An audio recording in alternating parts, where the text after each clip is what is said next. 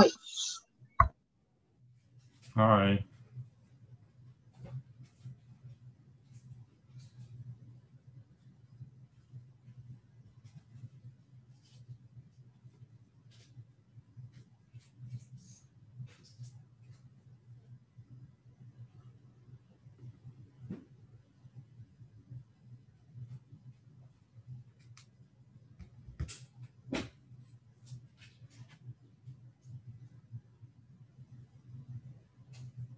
Because we can always edit the recording. Yeah, so I turned the recording on. I've turned it on to record it in the cloud.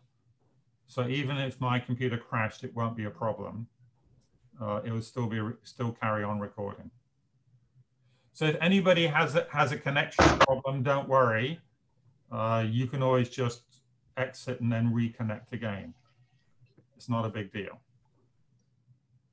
And because we've pre-recorded the videos, it shouldn't be a problem. I mean, the worst came to worst, if it happens during the Q&A, then we'll just switch to a different question or a different person answering. I presume there will be participants joining from outside Hong Kong. Is that correct? Just, did we have any non-Hong Kong registrations? Yes, I have some. I see from the domain name of the email address, some from Russia. I think 5 of them. So. Interesting. Interesting, Russia. So, those are the startups, I think. Okay. Oh, okay. Okay. Yeah, so in theory, people can register from anywhere in the world. Yeah. And then just, did you share with everybody the breakdown? I think you did to the panelists, right? Yeah, to the panelists. That's right. Yeah. So it's to me a pretty good spread. My general concern with events like this is that it's dominated by academics or students, but I don't think that's the case this time. We have quite a good public sector general representation, which is what I like to see. Yeah. Because I think at this stage, it's frankly more about the public sector, although obviously the private sector is probably the key user of the sort of data that we're talking about.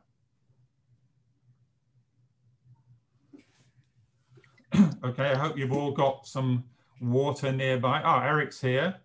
You're still on mute, Eric. You want to check? Hello, how are you? Hi.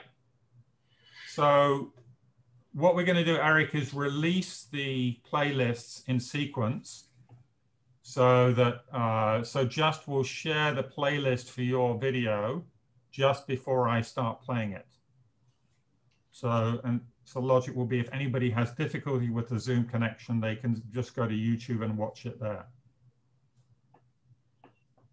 But I was explaining to them that you're actually more experienced in doing live Zoom teaching than I am. I don't like it. I just try to do pre-recorded videos. But you do a lot, right? A lot. I spend most of my day on Zoom, unfortunately. So, Professor Eric, would you like to try sharing your screen if you need it when answering a question? Sure. Let me pull up something to share. Eric, because we have 2 Erics here, oh yes, we will refer to PCPD Eric and Hong Kong U Eric, okay? Should I rename myself then? It's up to you. You can put Hong Kong U at the front of your name, but I think that would just make it clear for other. Sure. Yeah. So actually, I thought I changed. Yeah, you changed, but now it's back to only your name. That's a bit weird.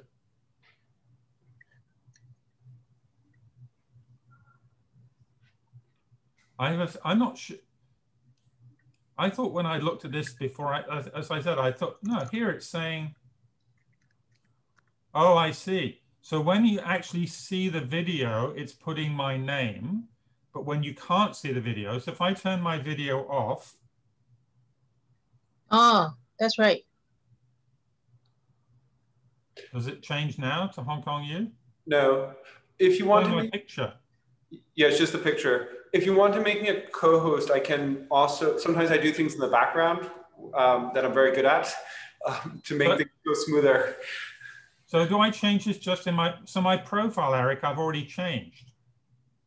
Yeah, you can go under the 3 dots, the ellipse, and go under rename, and then you can rename yourself, and then it will rename. Oh, I see. So this is different to what it says in my profile. Exactly. You can have it be different per session. Oh, I see. So this is a session-based one, is it? Yeah. Now okay. Oh, that's weird. That's very confusing. Okay, so let's try a question for Chilam. This one. Okay, so Chilam, one of the questions that came in was about the post office. Now, obviously, you don't work for the post office, you work with the post office, and we don't have anybody from the post office here, as far as I know. But the question was that during COVID, the post office stopped delivery to some districts. So I guess the question is, to what extent could the private sector fill the gap, and to what extent did the private sector fill the gap, and whether there is something that could have been done to enable or facilitate you filling the gap? Yeah, okay. So I need to answer this in just the operational aspect, or including something related to privacy data. It's entirely up to you. I think to me, it's more interesting if you at least make some reference to access to government data and some reference to privacy if they are relevant. But it's up to you. Got it. Because we have PCPD Eric here, who can always comment on the privacy aspects, but it's really up to you what you would like, what points you would like to make. Okay, got it. So you don't need to answer it right now, but I think that's one of the questions which certainly I will ask you. So actually, during the COVID-19 and the service of post office was suspended in several weeks. And actually, Spaceship is logistic data which aggregate all the logistic solutions in our platform. So we can allocate the logistic resources to the public easily, because we know that which private sector of the logistic provider still in service, and still in service what district. And actually, we are very close collaborate with those private sector of the logistic service provider, and they have their own COVID-19 news from their organization. So actually, we understand they can handle the door-to-door service, or just able to service the delivery at the building downstairs or what. So we will collect this kind of data, and including the news from government. And finally, we can publish a new expectation service scope to our clients, so that we can still serve our public client in this period with their expectations service level. Okay, so another thing would be nice to reference would be, to what extent did you make use of the government's own presentation of where the infections were? So I think one of the other questions is that will be answered by Donald and Danny, is about the government's app, right, to enable people to see where the infections were. So was this something that you were able to use or integrate, or are there data flow issues about that? So that would be another sort of interesting element, I think, to your answer. Yeah, actually, it is good for us, but in fact, we didn't use those kind of data at this moment, because it's quite urgent situations, and actually we didn't got that time to build this kind of development for serving our client. But after we know that this data is from government and it's good use for the startup, we will definitely make use of this kind of data to facilitate the coming service level, to facilitate our client to understand which district is infected, and protecting the delivery courier, etc. So again, I guess the question would be whether whether the issue was that the APIs were not sufficient or that the data wasn't sufficient, or just simply a matter of time. Oh, got it. Again, you don't need to answer me right now. I'm just trying to prompt you as to, you know, the sorts of things that you could make reference to. Okay, in our development team, we know that there is some data from government, but actually the API is not well, which is not facilitated to our integrations. Because we need a very flexible integrations and Chilam, actually, we're going to start in 2 minutes, and we now have 65 participants.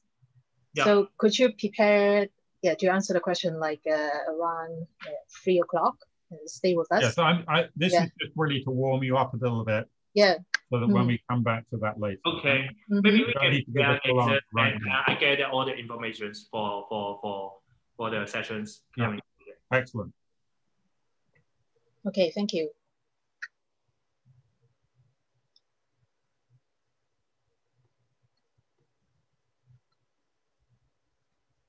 So John, just to recap, I will put the link of the video right before you play that. Is that correct? Yeah. Mm-hmm.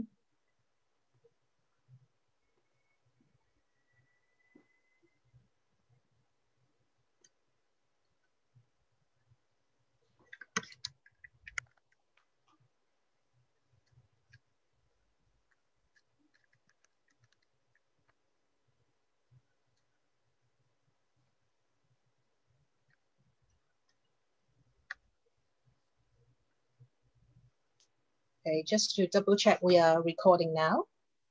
Yeah, we're already recording. You want me to keep this on as a share, or you want me to pass it back to you for now? No, keep it.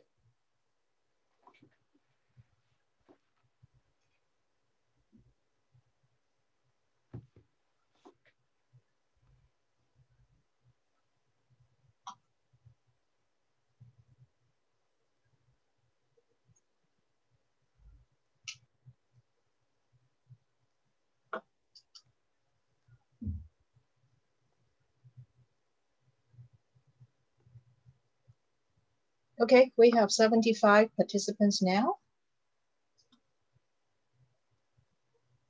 And we can start.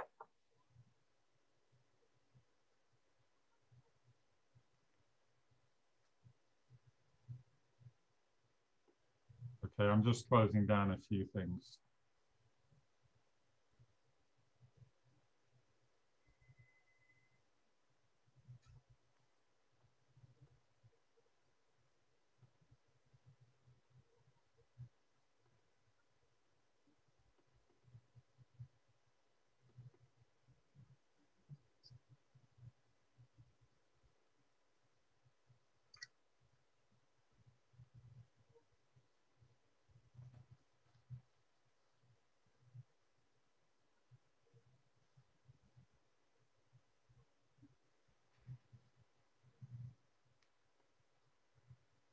Okay.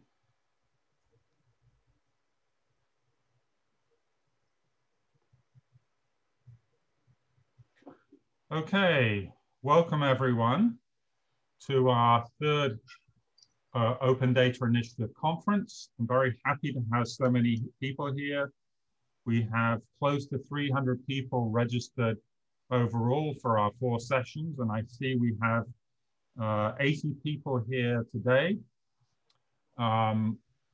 Because of the virus, we're doing this entirely virtual, and we have pre-recorded as far as possible the videos. So if you're having any difficulty in your Zoom connection, most of the presentations will be available in YouTube, and just will be posting the links so that you can play them in YouTube yourself if you have a problem.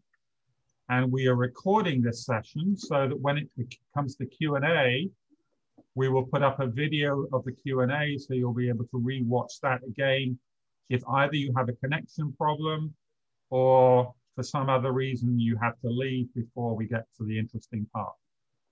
So I'm very grateful to all our panelists today. So in particular, we're going to have a thematic talk from Professor Eric Schuldenfrey from the Department of Architecture in Hong Kong U. We're going to have a keynote in a moment from Mr. Victor Lam, the Chief Information Officer of the Office of Government Information. And we're going to have a number of panelists. We've got Mr. Eric Che from the Privacy Commissioner's Office. We've got Mr. Danny Young from the Lands Department. We've got Mr. Donald Mack from OGCIO. We've got Eric from Architecture, I already mentioned, and we've got Mr. Chi-Lam Lam, who's the co-founder and CEO at Spaceship, which is a science park incubator. So, to get us started, just to give you a little bit of context. So, we originally in Hong Kong U had some funding from ITC, from their general support program. That's how we were able to run the first conference. This time, we have got some sponsors who very generously donated resources to enable us to run this conference. And I think you should have all received an email from Just, which has the sponsorship messages from our sponsors, for whom we're very grateful. So I'm not going to go through those. You can read the email if you want more details. And we may also be sending out a little bit more information on behalf of the sponsors. So we won't be passing on your personal data to them, but we may share information on their behalf. So I'm close to retirement from Hong Kong U, but open data is one of the things I feel very strongly about. If you have watched my video, my somewhat controversial video, amongst the background videos, you will understand my perspective. I think open data is one particular way in which we can deal with sharing government data, but it's not necessarily the only way. And indeed, we're going to talk about sharing of government data in many different ways and from many different contexts across these panels. So today's panel is about privacy-safe ways to deal with shared data on virus notification, and the specific open data issue is going to be about building identification, building IDs. But before we get on to the thematic talk and a panel discussion, we're first going to play the keynote speech from Mr. Victor Lam of OGCIO. So let's check that I can do the screen sharing correctly. So Just is going to share the, let's make sure I'm sharing the right thing. I want to share this. So we're going to play. Bacon-Shone, fellow speakers, distinguished guests, ladies and gentlemen, good afternoon. I'm delighted to participate again in the Open Data Conference this year. We have indeed undergone significant changes since the last conference in October 2019. If 2020 went down in history as the year of COVID-19 pandemic, it also marked the rapid transformation of how people adopt innovation and technology to cope with the new normal arising from the pandemic. The application of open data during the pandemic, for instance, has been serving as a practical use case to illustrate how open data can create value for our society. It has been more than a year since the global outbreak of COVID-19. As of today, more than 120 million people were infected with the virus worldwide.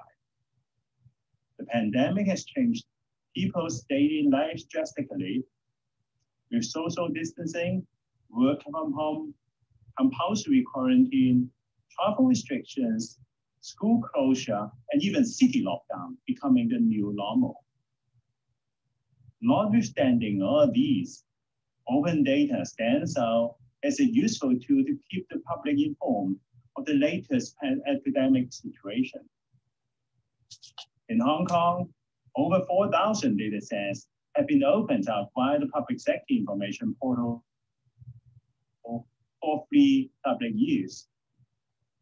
During the pandemic, Open data has been leveraged innovatively to create applications to help fight against COVID-19. I will elaborate with a few examples. To keep the public aware of the latest situation of COVID-19, apart from disseminating information through traditional means like media briefings and the thematic website, the government has opened up 23 related datasets and application programming interfaces so that the public and the industry can make use of them to develop new applications and services. These open datasets include useful data like details of probable and confirmed cases, buildings with cases in the past 14 days, collection points for submission of specimens for COVID-19 testing, and details of quarantine centers and designated quarantine hotels, just to name a few. Through the collaborative effort among different government departments and the local IT industry, such data were utilized for the prompt development of a COVID-19 interactive map dashboard within a few days in early 2020 to provide an intuitive interface for disseminating information of COVID-19 infection situation in Hong Kong in a handy manner. Since its launch, the dashboard has attracted more than 48 million views, and it serves as a good example to illustrate how open data can be used in promoting transparency and data sharing to join efforts in fighting against the outbreak of a new unknown disease. These useful open data sets have also opened up opportunities for industry players to create websites and innovative applications to keep the public informed of the latest COVID-19 situation. Another example I would like to talk about is crowd management. To help enforce social distancing, the government made use of technology and open data to implement IT solutions for crowd management in this year's Lunar New Year fairs. Apart from sensors for measuring body temperature, sensors for counting number of people were also installed to facilitate crowd control. Based on the number of people on the spot, indicators similar to traffic lights were displayed at the entrances of 15 venues of Lunar New Year fairs. People visiting the fairs were required to reserve a ticket at the entrance or through a mobile app before entering the venues when the fairs were crowded. To facilitate easy reference by the public, all these crowd management data were released as open data, and a map-based dashboard was put on the government website during the fair opening period, so that members of the public could plan their visits taking account of the crowdless conditions at different venues. Apart from contributing to the fight against COVID-19, open data can also be conducive to other areas of smart city development. One notable area is smart mobility. The time of arrival data of public transportations, such as those of buses and MTR trains, are very useful open data for developing new innovative applications to facilitate citizens to commute around the city. In support of the government open data policy, the New World First Bus, City Bus, New Land Town Bus, and the MTR Corporation have opened up the estimated time of arrival, or ETA data, of their buses and trains since August 2019. Shortly after the opening up of these data, the Transport Department, as well as other commercial app developers, have made use of them to enhance their mobile apps to provide such ETA information to the public. The Office of the Government Chief Information Officer has also developed a city dashboard on traffic and transport to feature the ETA data together with other information like parking vacancies of car parks, traffic flow status on major routes and cross harbor tunnels for easy reference by the public. Even more encouraging is that in addition to the free franchise bus companies and MTRC, ETA data of more public transportations will be published progressively this year, which include the KMB, Longwin Bus, and 70 green minibus lines. MTRC is also planning to open up the ETA data of more lines. With all these ETA data made available as open data, the government and the industry can make full use of them for developing more smart mobility applications. Spatial data is another type of useful data for smart city development. Since December 2020, the Lands Department has opened up its map data via free map application programming interfaces. Being one of the 4 quick wins projects under the Common Spatial Data Infrastructure, the Map API is a web mapping service to support applications requiring map display. In line with the Smart City initiative of promoting mobility and connectivity, the 3D pedestrian network and the 3D visualization map datasets have also been opened up to support navigation services to meet the special needs of people with physical disabilities. This year, the Lands Department will continue opening up more digital map data, including those 1 to 20,000, 1 to 10,000, 1 to 5,000, and even 1 to 1,000 in scale topographic maps. All these will be useful ingredients for developing more smart city applications. Open data can fuel economic growth and bring about numerous societal benefits. It can serve as useful data for smart city development, as well as for combating the epidemic. Since the implementation of our open data policy in October 2018, we have seen notable progress with active participation by government departments, public and private organizations. The government has also set a good example in making use of open data to develop innovative services like the COVID-19 interactive map dashboard and the smart city dashboards. We are also grateful that open data like the ETA data are well received by the public and the industry. With more and more map data and spatial data opening up in the foreseeable future, I believe the power of open data will be further unleashed. And let's work together to fully unlock its potential. Last but not least, even though this year's event has to be conducted online due to social distancing, I'm sure that the event can still serve as an excellent platform to exchange views on open data development. I look forward to seeing you all face-to-face again next year. Thank you. Okay, thank you very much, Victor, for that presentation. I think there are some very positive elements in his presentation that we can see. Welcome to just a minute. Show. I'm your host, Stephen Colbert. Folks, I need to stop my I've got such a pep in my step. I don't know about you, YouTube. Right, so some very exciting things moving forward in terms of the private sector data, government regulated data, as well as data from the government itself.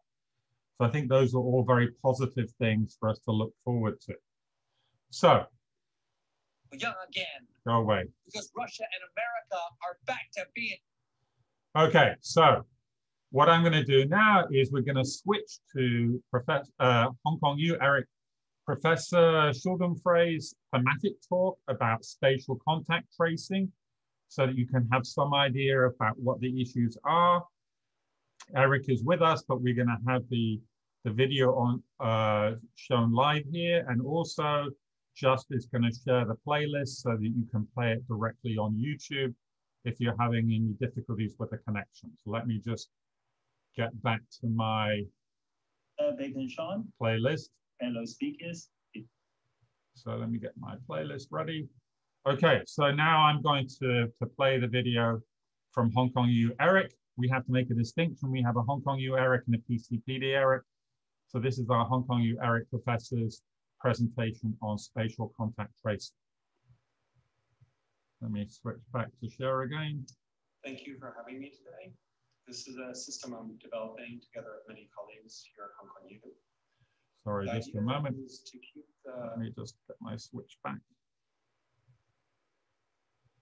Here we go.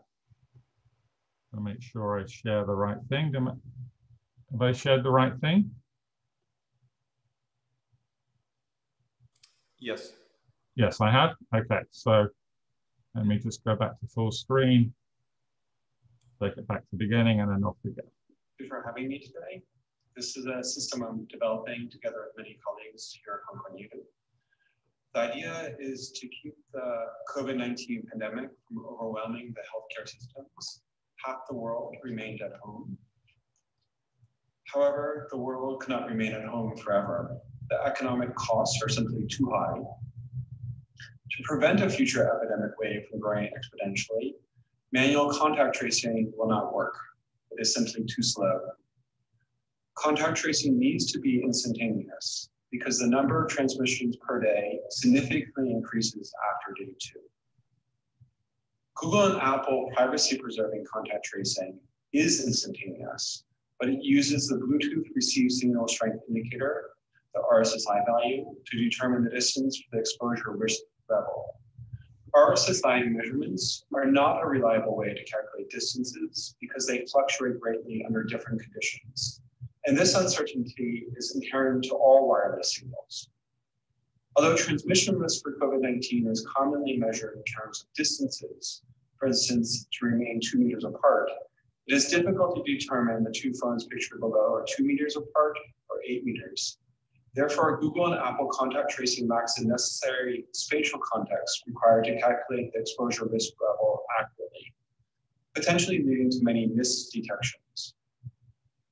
Outdoors, where the risk of transmission from COVID-19 is less, Bluetooth RSSI values make people appear much closer than they are because there are fewer obstacles and fewer bodies to absorb the radio signal. Indoors, where the transmission risk from COVID-19 is greater, Bluetooth RSSI values make people appear further apart because furniture and people's bodies absorb the radio signals.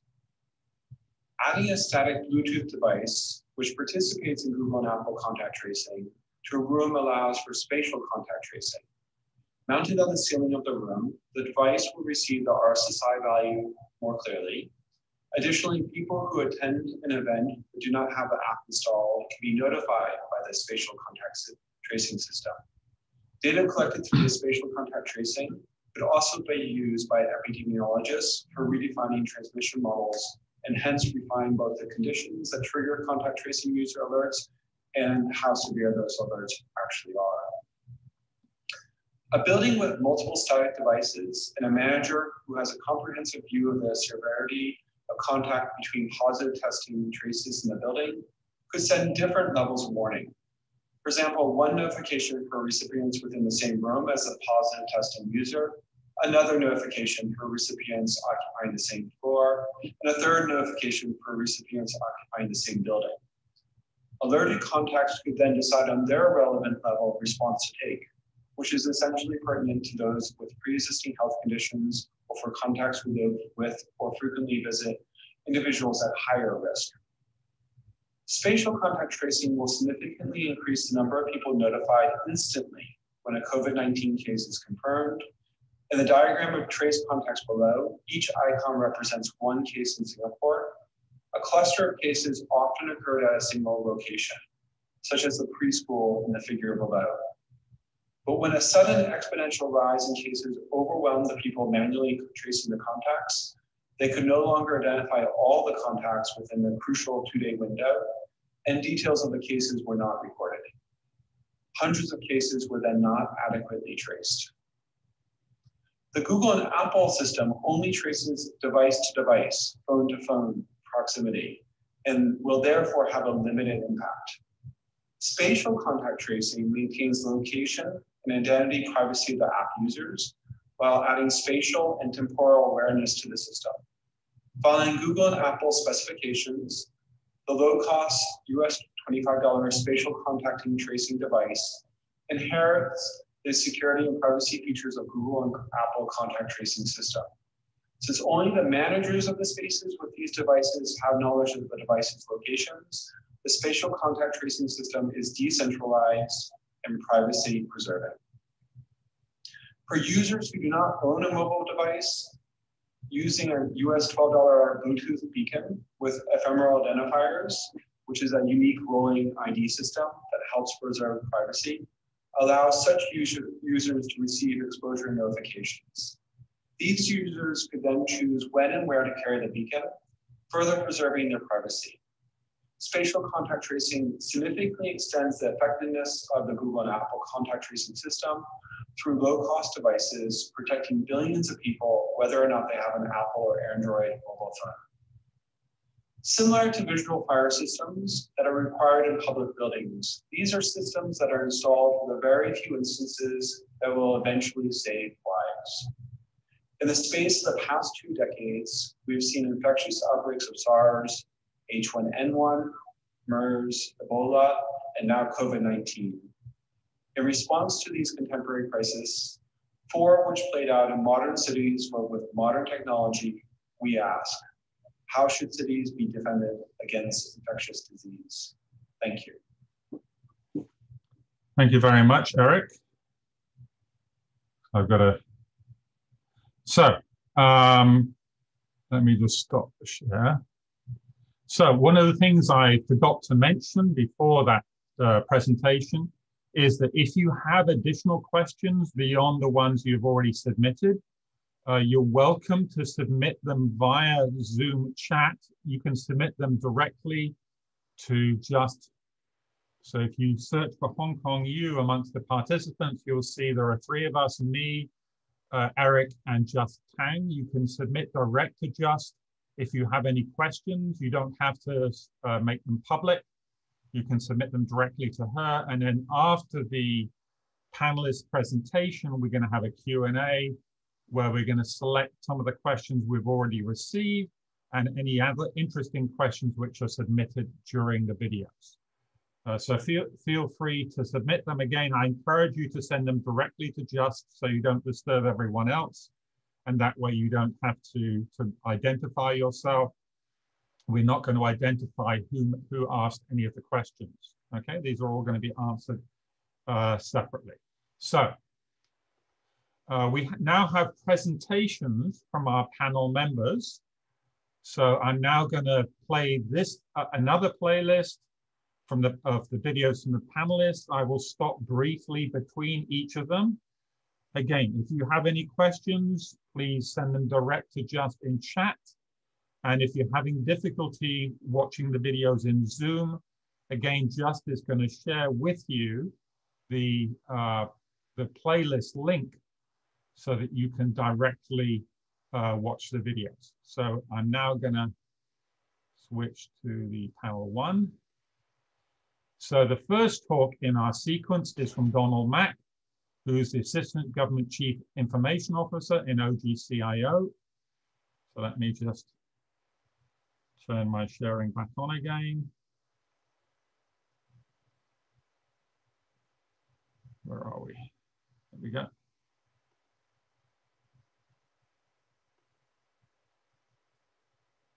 And switch to full screen.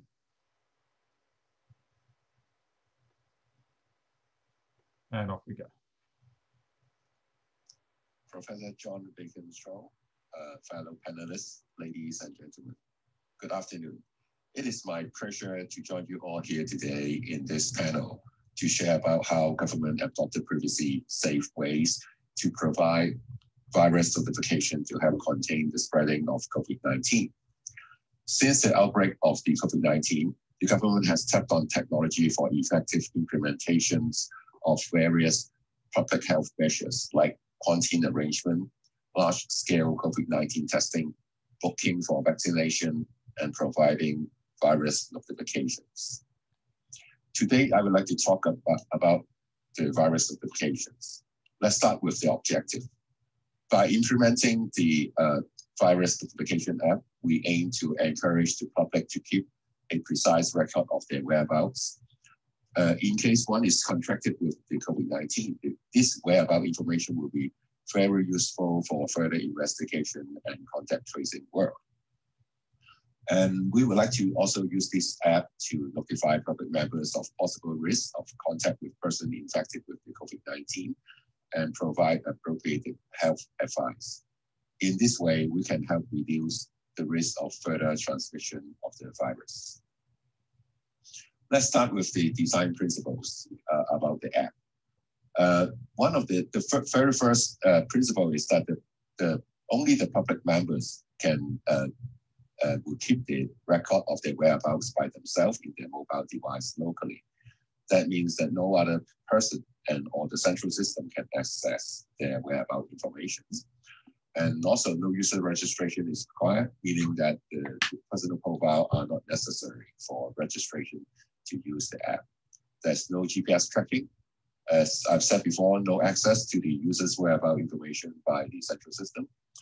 The visit records are all encrypted on the mobile phones and erased automatically after 31 days. And the app will only collect information on venues and transportation having confirmed the cases from the central system for matching it locally, such that it can provide the virus notification alerts to them. So some information about the LiveHomeSafe app. It was launched in the November 16 last year. It is previously by design. And the main objective is that the public can record their whereabouts by themselves by scanning a QR code of the venues or the taxi registration map.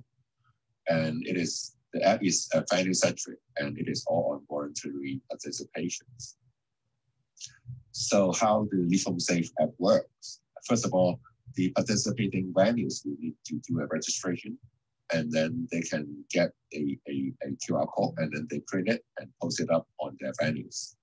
For the visitors, when they visit the venues, they can use the app to scan the QR code to record their visit.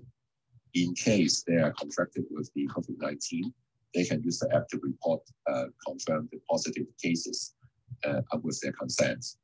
And on the other hand, for the other users, they can download the list of venues and transportation of confirmed cases from time to time to the app, and then generate the exposure notifications within the app. So how the virus notification works? First of all, when there is a person confirmed with COVID-19, the Center of the Health Protection of the CHP will do an interview with them to try to identify the list of venues or transportation they have taken within the last 14 days. If the users, if the patients has also used the LiveHomeSafe app, the visit records will also be uploaded to CHP under their consent. With all these, the CHP can generate a list of venues visited and transportation taken by the patients. And this information will also be opened up in the Open Data Portal. And with this information, the LiveHomeSafe app backend can download a list of venues visited and transportation taken from the Open Data Portal. And also, if the patients have the LiveHomeSafe app, the list of venues visited by him or transportation taken by him will also be sent to the LiveHomeSafe backend. All these will be mapped to the LiveHomeSafe venue list or transportation identifier, so that when the LiveHomeSafe app users download these informations periodically from the backend to check against the home record, and then the LiveHomeSafe virus notifications can be generated. And also I would like to take this opportunity to talk about the Google and Apple exposure notification framework, which was launched on the April 10th last year. The Google and Apple framework was based on the Bluetooth technology on mobile devices. In other words, the concept is that whenever there are two mobile phones coming close to each other for a certain period of time, they will exchange a kind of BLE beacon and then record such a contact within their mobile phone. But the characteristic of this framework is that no one, even the owner of the phone, can view the list. And this is the way how Google and Apple preserve privacy. And also the whereabouts of contacts was not recorded. Let's illustrate it by an example. For example, Alice and Bob are matched up each other at the park, and they have a lengthy conversations. And during this time, if they both install with the Google and Apple framework, their phone will exchange beacon through Bluetooth, and then they will have a record about this contact. For example, let's say a few days later, Bob was confirmed positive. Then under Bob's consent, he can upload the record of his last contact list to the Google and Apple servers. In the meantime, when Alice's phone download the lists from the Apple and Google servers from time to time, she can see that there's a match found, and then she can subsequently receive a notifications on there is a possibility that she has come into close contact with a person contracted with COVID-19, but she would never know that where and when such contacts has taken place. So let's take some time to compare the differences between the two apps. For the Leave Home Safe app, the notification is based on venue visited and transportation taken, while the Google Apple framework is based on people contact. And as the Leave Home Safe app is venue centric, so it is possible to send alert based on some hotspot. But the Google Apple framework cannot do so because they're basically based on the Bluetooth detection of these someone installed with the same framework, but they never know that where this contact was made. And also the Leave Home Safe app can generate notification independent of the uptake rate, because as you can see that whenever there are some hotspot identified by the CHP, they can send a list of values to the app users so that the app can compare with the visit record of themselves and then make the appropriate virus notifications. But for the Google Apple framework, the uptake rate is very important for generation of such kind of alert. And also the Leave Home Safe can facilitate users to record their whereabouts, which will facilitate further investigations and contact tracing work in case they are confirmed to be infected. But for the Google Apple framework, no such information on whereabouts can be recorded to facilitate further investigations. So the conclusion is that the government is committed to protect privacy of individuals. Leave Home Safe app is privacy by design to provide virus notification without compromising individuals' personal privacy. We will undergo continuous improvement to enhance the user experience of the app, and acceptability and uptake rate are always critical for this kind of app, including both Leave Home Safe and the Apple and Google framework. So I would like to appeal to all participants of this panel and as well as the audience to download the Leave Home Safe app and help to protect Hong Kong together. Thank you. Okay, thank you very much. Ladies and gentlemen, my name is Eric Say, Assistant Privacy. So our next talk is from our panelist from PCPD, Eric Jie, who's going to talk about balancing protection of personal data privacy and public health in the pandemic. Let me resume my share and take you back to the beginning. Yeah. Good afternoon, ladies and gentlemen. My name is Eric Say, Assistant Privacy Commissioner for Personal Data, Public Affairs. This afternoon, I'm going to share with you two very important issues arising from the COVID-19 pandemic from the personal data privacy perspective. One relates to contact tracing apps, And the other one relates to the disclosure of information in relation to COVID-19 confirmed cases. I hope this short presentation can form part of the basis for our discussion later this afternoon. As regards contact tracing apps, our office, the Office of the Privacy Commissioner for Personal Data, conducted a survey of 32 jurisdictions back in August and September last year. We found that contact tracing apps are widely adopted across the world as a measure to control the spread of COVID-19. In our survey, we found that digital technology was deployed in 84% of jurisdictions for the purposes of contact tracing. And within these jurisdictions, a majority of them, which was 72%, actually used contact tracing apps. And the use of almost all contact tracing apps was voluntary. From the survey, we have identified some common privacy protection best practices for contact tracing apps, which I will share with you. Number one is the conduct of a privacy impact assessment before rolling out the apps to ensure that the apps comply with the principle of privacy by design.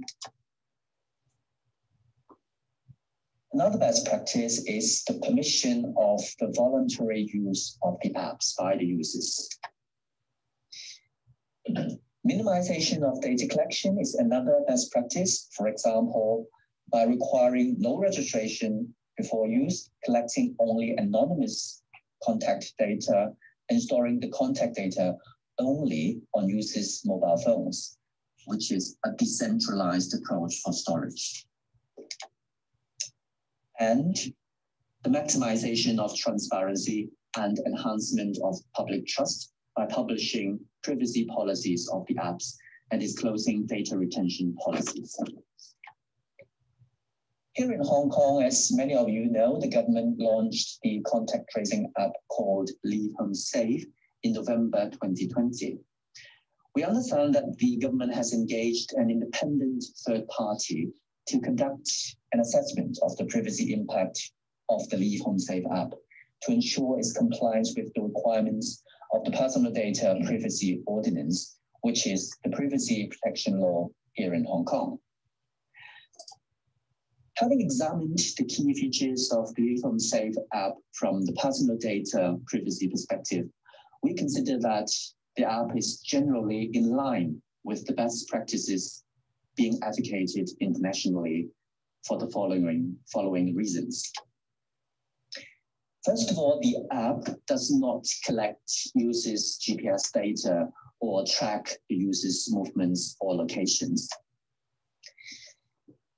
The app does not require any registration either before use or collect any personal data during the process of download.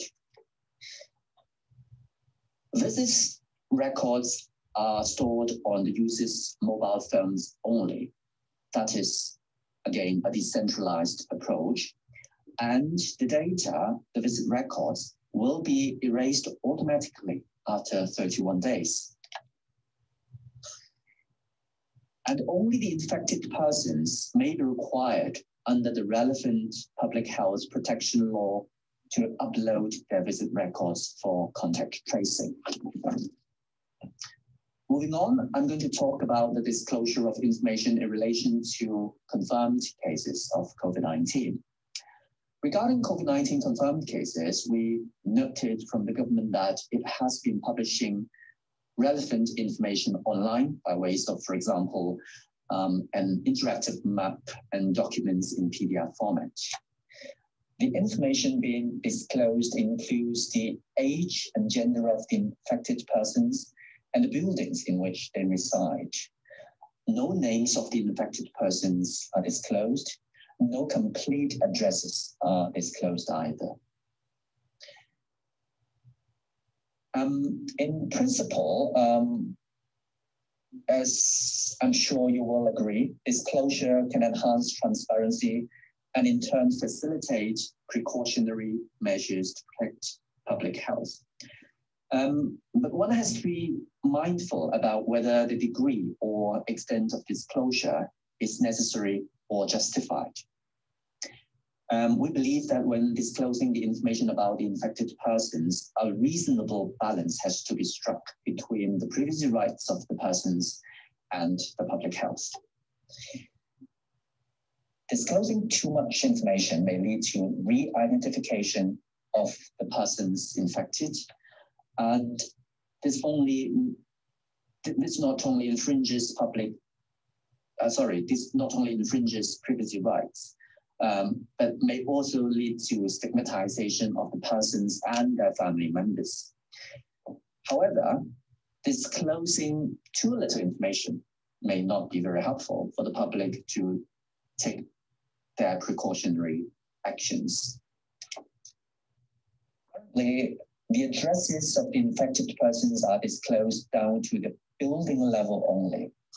The PCPD considers this a reasonable balance because, on the one hand, it is difficult to re-identify the infected persons by using the names of the buildings, since, as you all know, many people in Hong Kong live in multi-story buildings, most of which are high-rises with dozens and hundreds of units and households.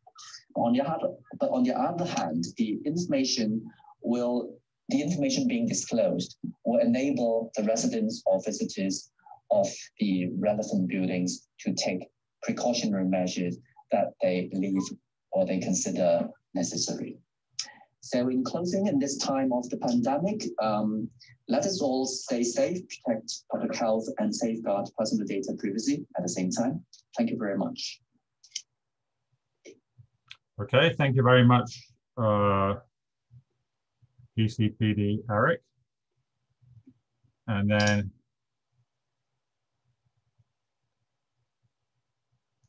our next presentation is by Danny Yeung from the Lands Department. Oops. I accidentally stopped my sharing instead of restarting it. Let me just restart that again. Okay, so his presentation is about the sharing of spatial data on COVID-19. Good afternoon, Professor Bacon-Shone, fellow panelists, and all who joined this conference. Thank you for having me today to tell you more about the work of the Lands Department on sharing of spatial data on COVID-19. When I first received the agenda of this conference, it really caught my eyes on this particular topic. This topic is exactly telling the story about what our department went through the past year, when we worked on the COVID-19 dashboard to support the government to provide the latest situation of COVID-19 to the public. First of all, let me introduce the COVID-19 dashboard. When we were experiencing the first COVID-19 outbreak early last year, the government was racing to make the latest outbreak information available to the public, to help fighting the virus together and soothing the anxieties of the community with greater transparency of the pandemic information. In view of the urgency at that time, our department has worked with the Development Bureau to develop an interactive map dashboard for the Center for Health Protection, CHP, and we successfully launched the dashboard to the public in February last year. One of the main features of the COVID-19 dashboard is to show locations of the COVID-19 cases on the map, allowing the public to know where the confirmed cases are. And we have shared this confirmed cases data set on our children store field chart. Users can download the whole data set or only the confirmed cases in the past 14 days. To show the locations of the confirmed cases on the map, we need to convert the test code addresses published in the CHP website to spatial data using some type of geocoding services, such as location search API from our department, and just lookup service API from Agent, or geotagging the location of the map manually. Each service has its pros and cons, and they all provide a key to facilitate sharing of location of the confirmed cases. Which service to use really depends on the purpose of the application that uses the geocoded locations. Now, let me introduce two identifiers that can be used for virus verification. The first one that I would like to introduce is GeoAddress. GeoAddress is a code of 19 digits. It is designed as a key to match actual addresses of different descriptions to facilitate effective sharing of address information. Since the code contains coordinates information, we can use it to locate an address on a map very quickly. But I want to emphasize that GeoAddress is an identifier to linking address records, not buildings. Take a look at these two examples. North Point Government Primary School and Cyberport 3, which involves multiple buildings in their locations. In these two cases, GeoAddress cannot precisely tell us which building a confirmed case belongs. GeoAddress is only good for sharing of address-based data.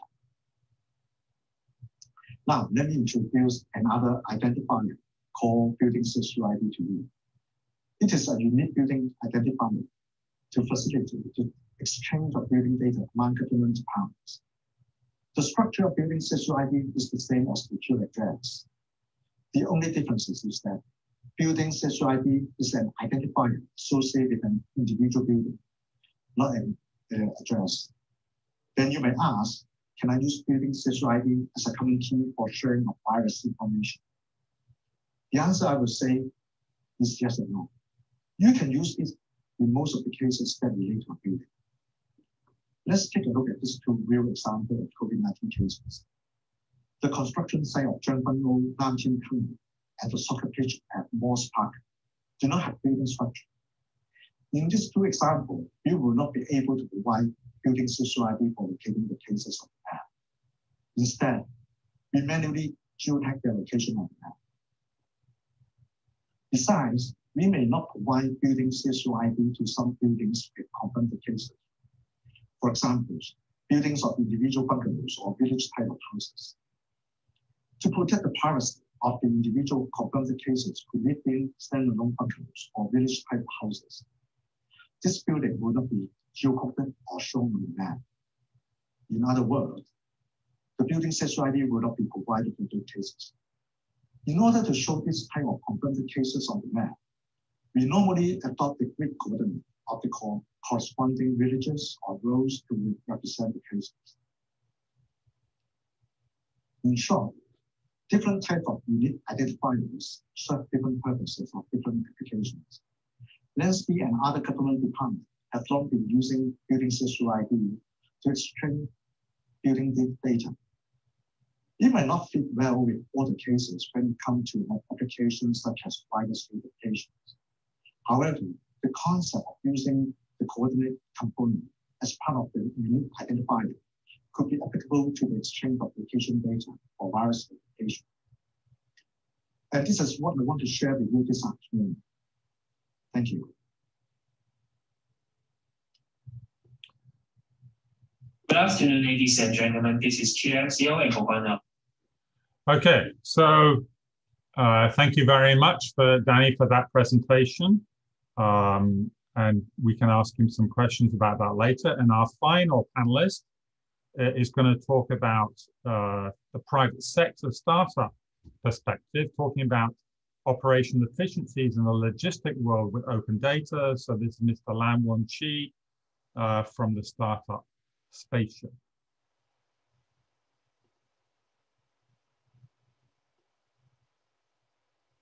Good afternoon, ladies and gentlemen. This is Chair, CEO, and co-founder of Spaceship. Today, I would like to use address identifications as an example to showcase how open data can facilitate the operation efficiency in the logistics world.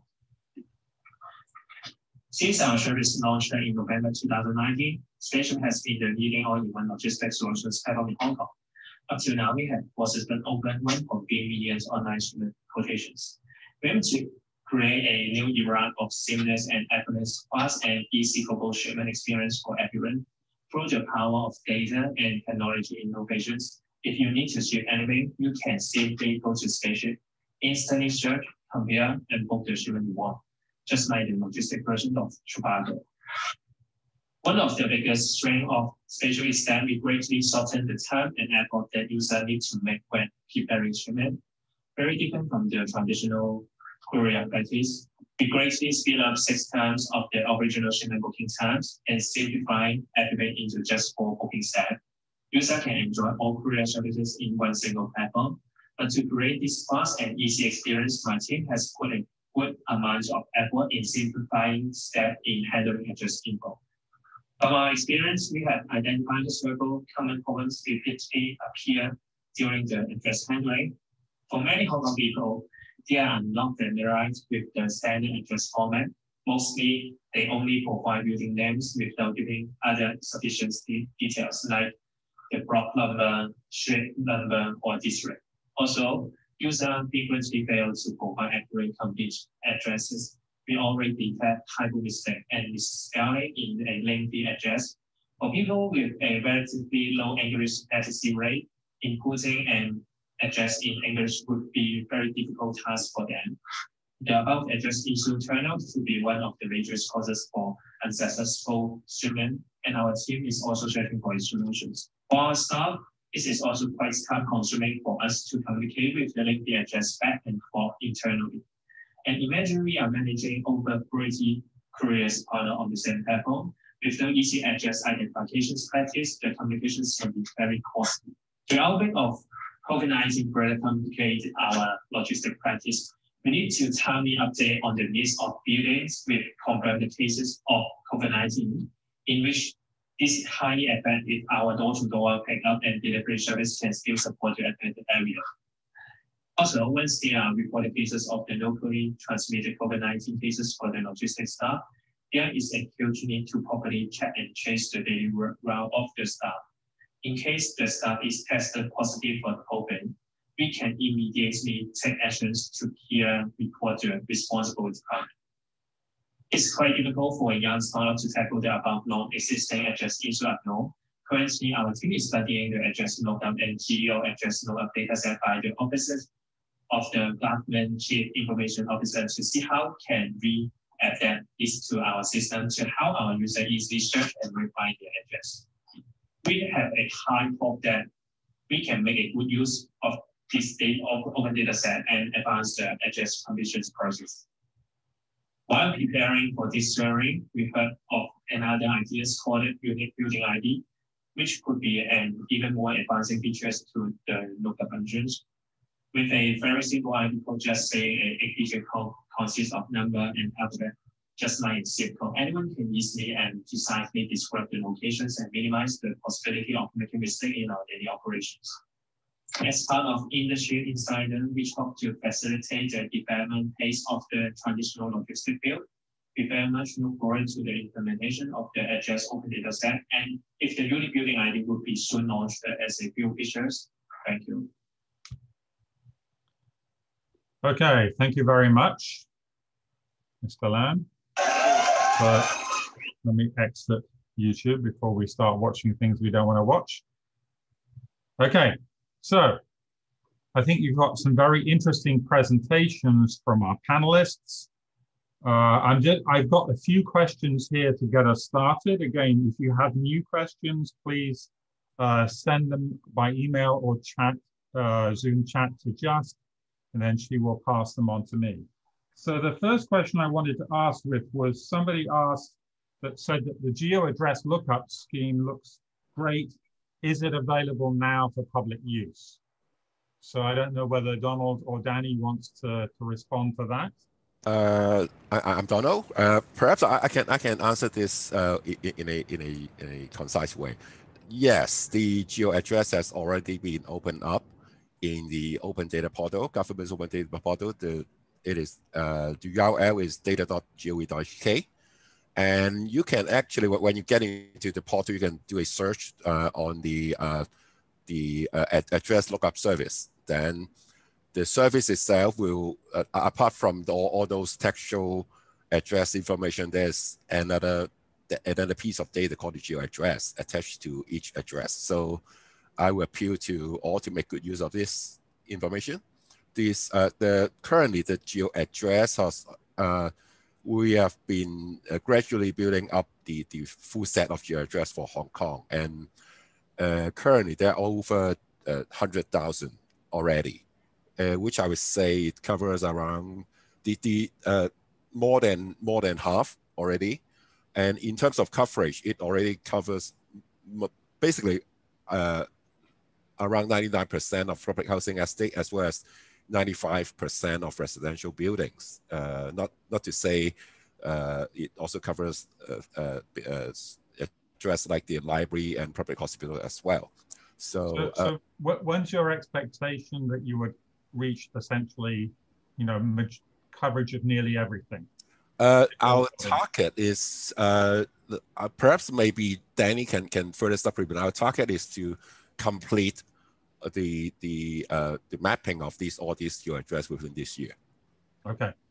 Perhaps maybe Danny can supplement. Yes, this is Danny. Yes. The geo address project is led by OGO in collaboration with RVD and our lands department. And the project is expected to be completed by October this year.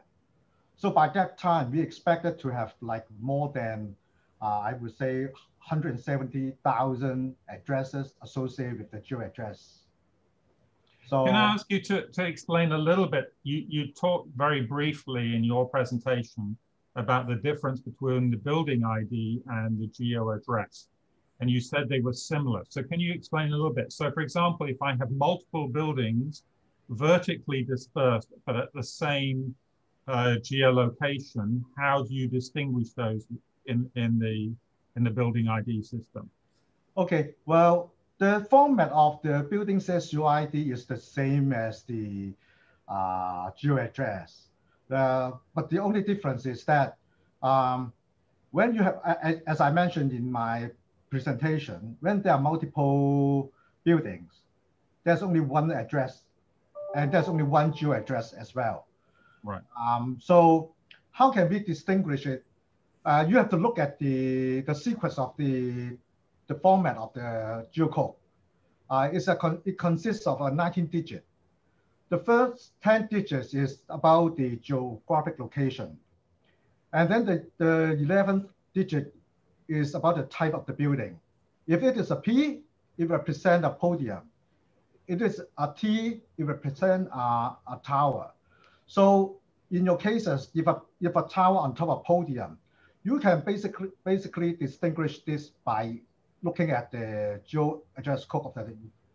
So your example of Pacific Place would be that you've got the podium, which is the shopping area, and then the tower on top, which is, say, the hotels or the offices.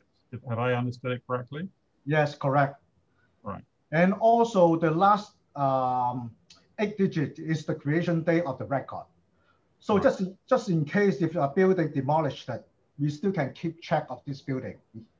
Okay, that's very helpful. So somebody also asked then, other than buildings themselves, so can the geo address be extended to cover pathways, or in fact the examples I think that one of you gave about a sports field, right? Is it possible to extend the geo address concept to cover pathways and fields?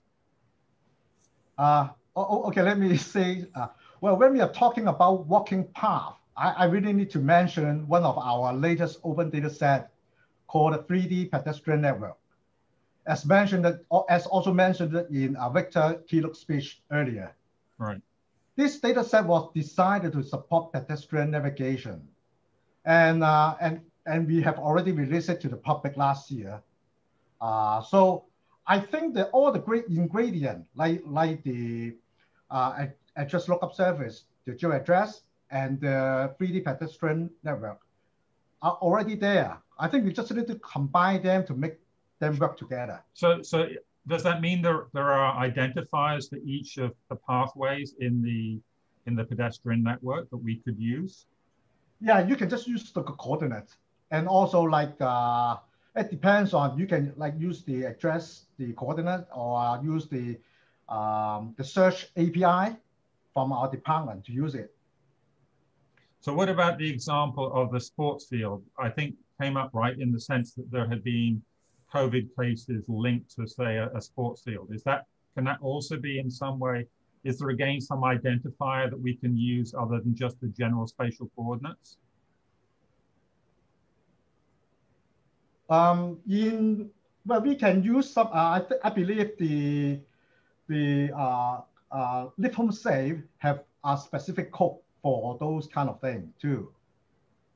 So, but is it possible that there will be a public API so that, so for example, so let me just give you an example of a Hong Kong U project that we did in the past, which was about playgrounds, right? Playgrounds, we wanted to make it accessible that people could find playgrounds with specific capabilities for different types of children.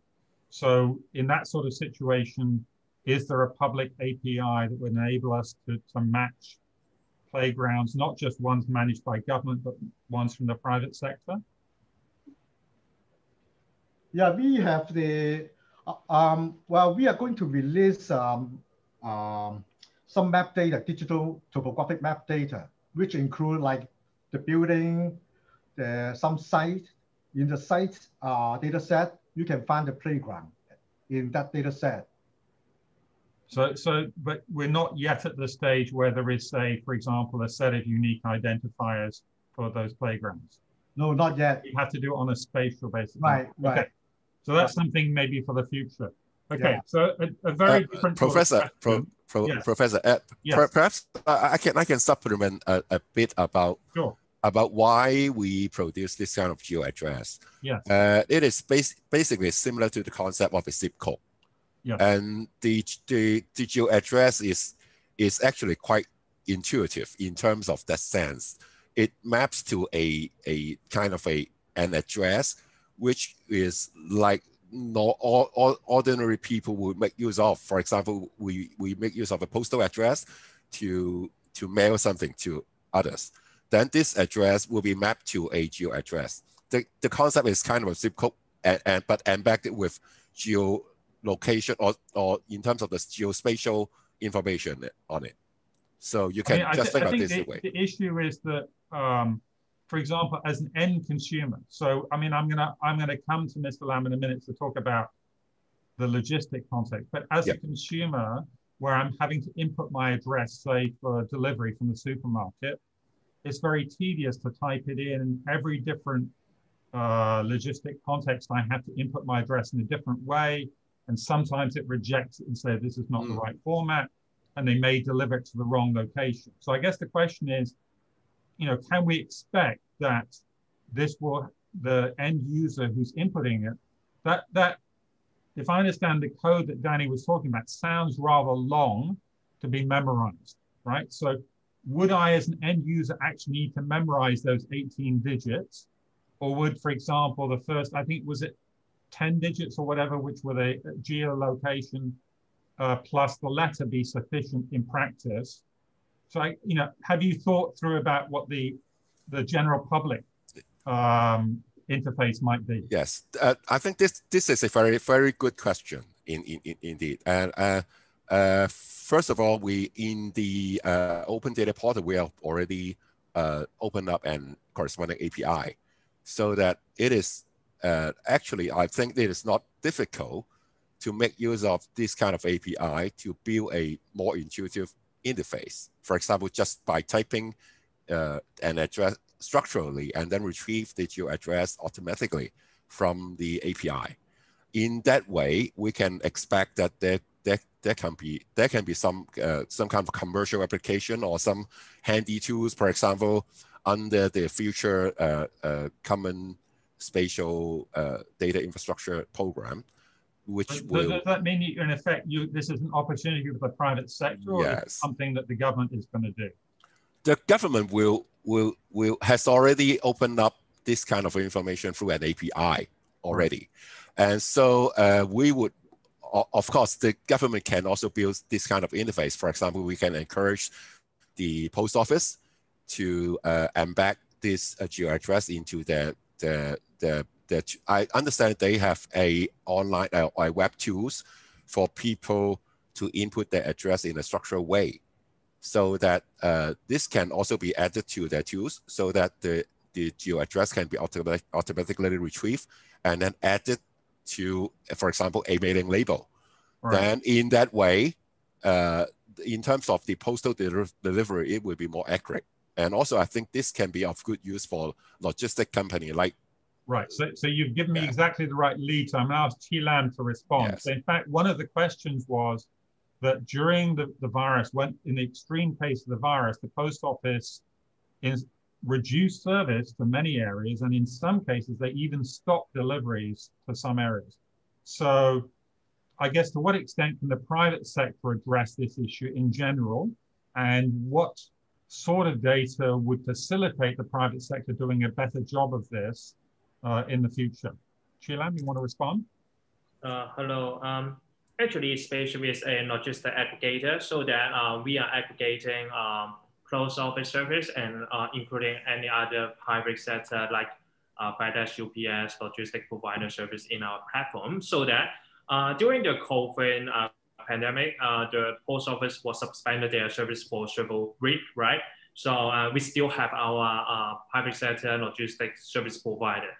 At this moment, we can easily to allocate the logistic volume to satisfy our client needs for the delivery needs. However, we need to confirm the courier and actually the COVID precautions in this moment. We need to get all the information from our partner, like a service provider. They already got a list of the confirmed cases for different locations, so that they are not going to serve in this area. However, in our aspect, we feel that it's not yet a timely update and accurate for us, so that we are trying to search some data source from our government, so that our developer have found Hong Kong geodata store, and we're doing some API connections with this API data source, and which is much more precise and timely update for us to netting our courier to understand which location was being infected, and we are not going to serve in this area. For our platform, we can directly reflect this infected area and not going to being a service area to our client, and let them got a very great expectation for the service level, so that in this moment, we still can maintain our service to our client and satisfy their delivery needs in this moment. So presumably when the geo address coverage is essentially full, that this will generally improve the quality of delivery services from everybody, not just the post office, but the private sector. Is that correct? Yes, yes. Okay, so let me go to a somewhat different topic. So this is the issue really about the dashboard and how it can help. So we had a question that said, as an end user, how can I make use of the dashboard to stay safe during COVID? So presumably means both to know whether I'm safe at home or at work.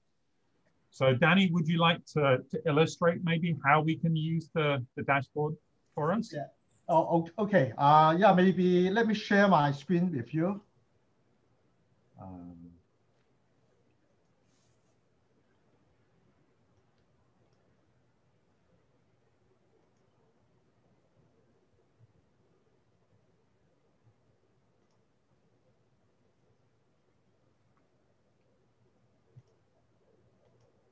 Can you see my screen? Yeah, we can see your screen fine. Thank you.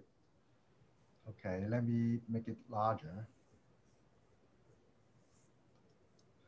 Okay, this is the dashboard that we have developed for the CHP. To answer that questions, I think there are two ways of using dashboard to inform user where the confirmed cases are. I think the most intuitive way is just by looking at the map, right? And we have already put all the confirmed cases on the map with color. So, and also when you look at the color, and you can actually see where are the confirmed cases are. And also we have developed a feature, a search feature. So you can basically, user can just type in, like just zoom in. Basically, user can just type in an address or place name, or use its mobile location, or just click on a map, and then define your searching radius. In this case, 500 meters You can see 500 meter. And then once you have defined the search criteria, the dashboard will automatically filter out or find out all the confirmed cases within that buffer.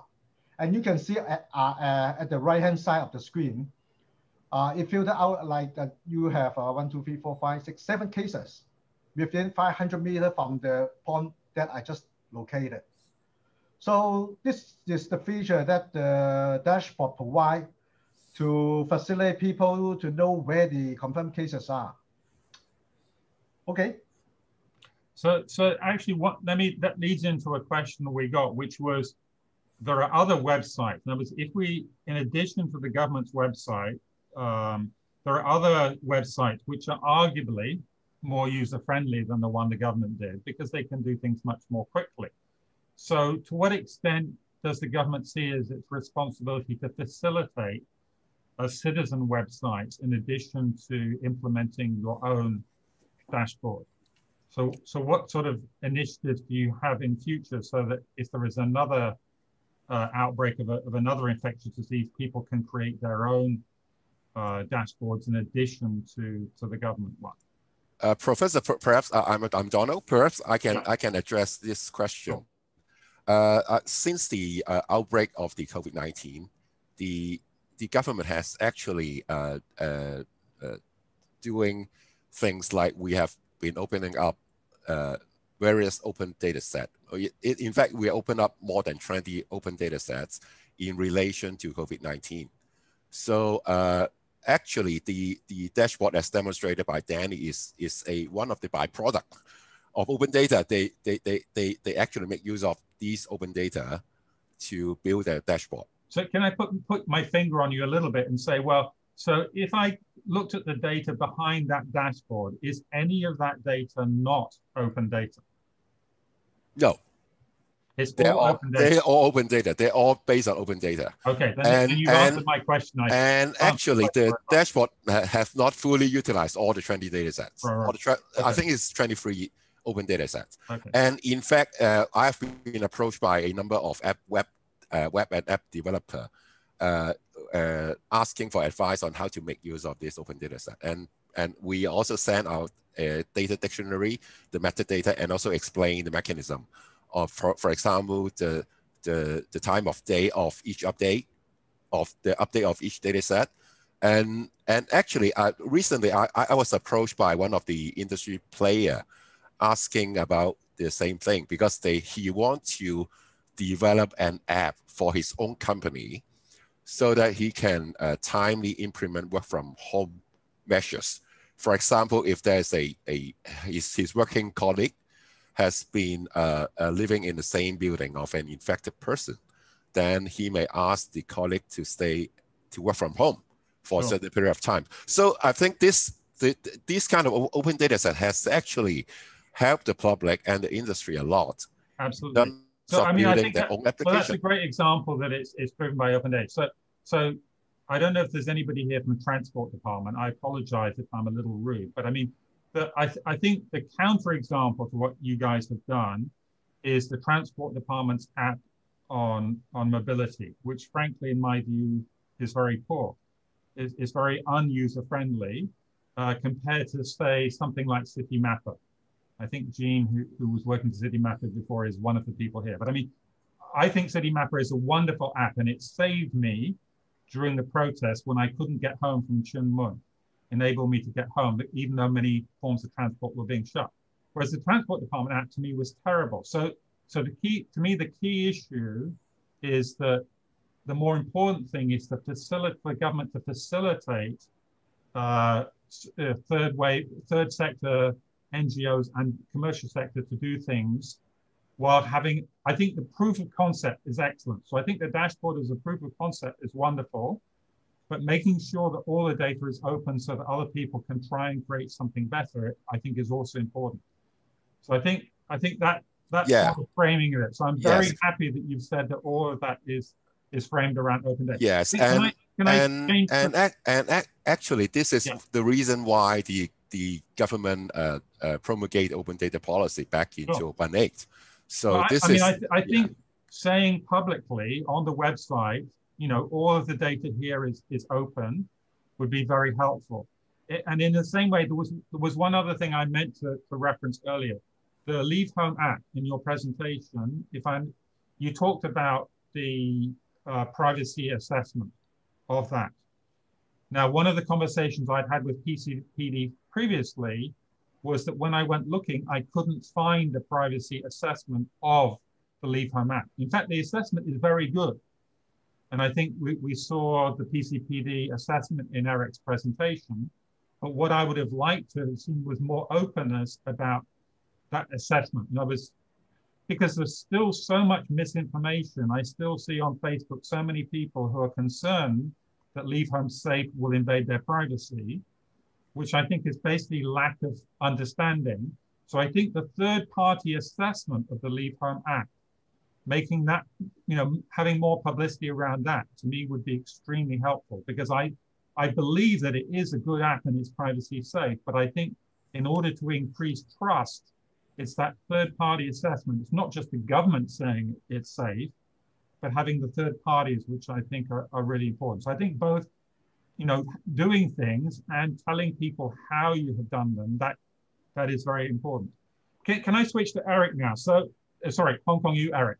So there was a question that came in, I think, about asking for a little bit more elaboration about your approach. So I think if we compare your presentation with the one that Donald gave, right? So he basically compared Leave Home against Apple Google. You only really compared against Apple Google. So I guess, how does your approach fit relative to those two? Does it address the problems that Donald identified, in the sense that if you have a hotspot, then there's nothing much you can do about it? Thank you. Yes, that's the general idea is actually, as Donald pointed out, the Google-Apple contact tracing, when two phones are communicating to one another, you have no idea where in the world they are. They're just sending a Bluetooth signal between the two. And it's coded. So that coded signal also doesn't know the identity of this phone, nor the identity of this phone. It's a rotating identifier. So every 10 minutes, 15 minutes, they send different identifiers and they memorize them. But you have no idea where in the world they are.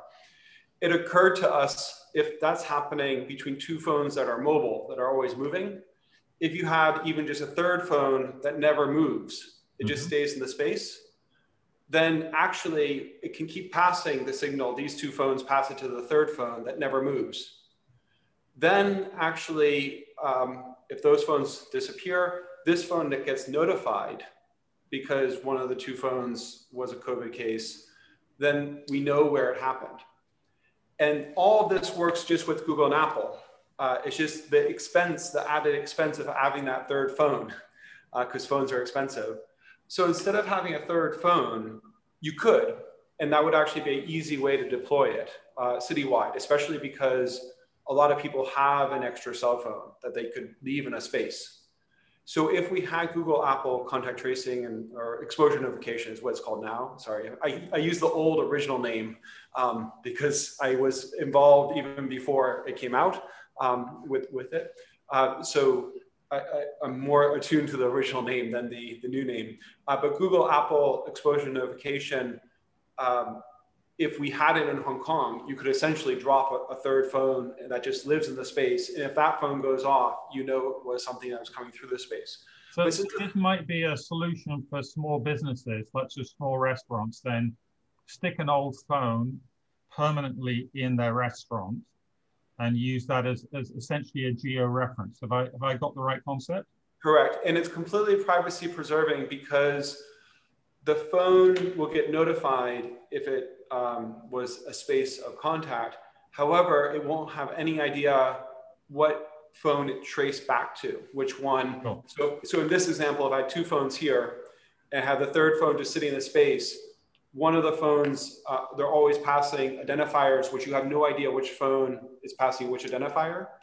But if it goes off, you upload it to the hospital authority or the health authority. The health authority then transmits it across to all devices. And if it sees that it had seen one of those go off, then this one will go off and then you know exactly where it was.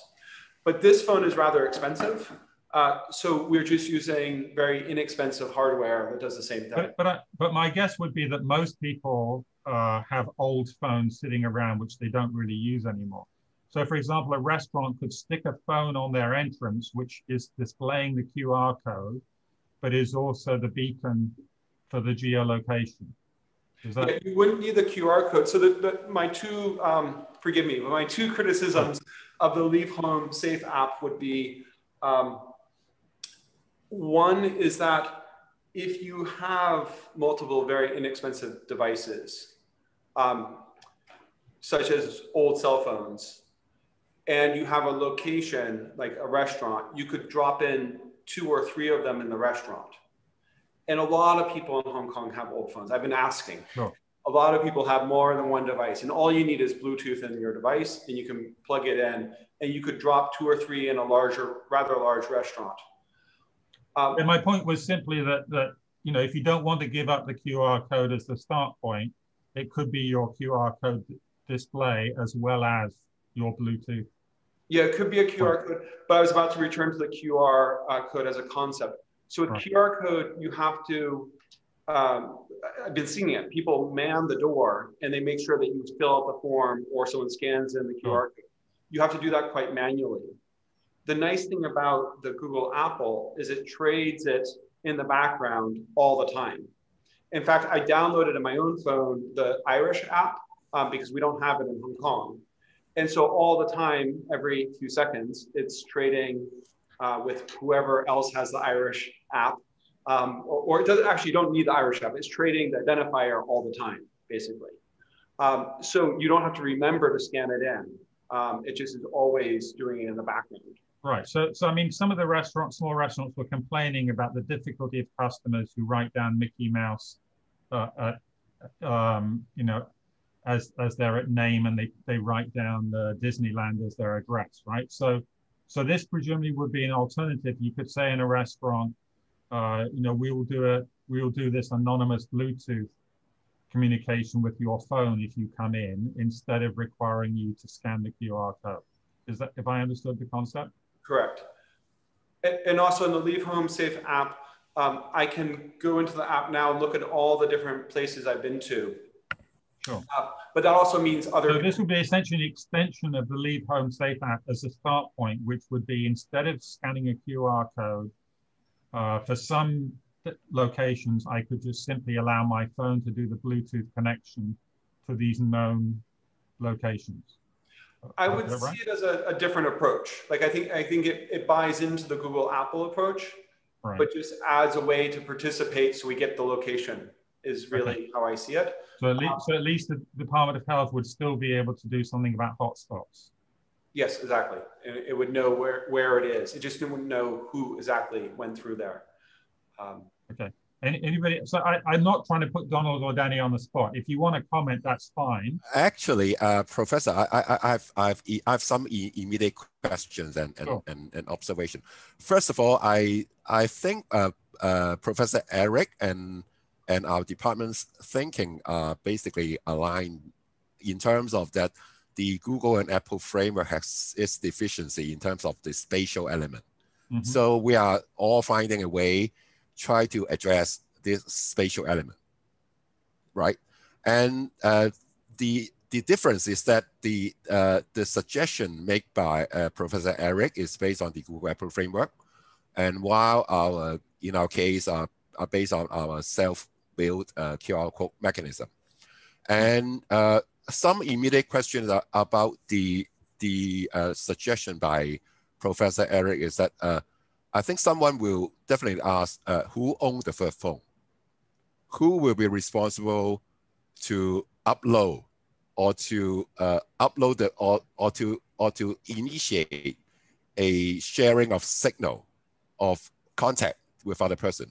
For example, in case if a restaurant use this kind of proposed way to do the notification, mm-hmm. Then who owns that phone? First of all, if the government owns that phone, then there will, of course, there will some criticism arise that, okay, so, this phone is owned by government, yeah, so they can know our whereabouts. And well, I don't think that's going to work. But I mean, I think Eric's thinking, as I understand it, which I support, is essentially you've got a situation where restaurants are complaining about the difficulties of their current situation from their perspective. So we're trying to offer something which is easier for them. And essentially all they do from their perspective is in effect using the Apple Google framework.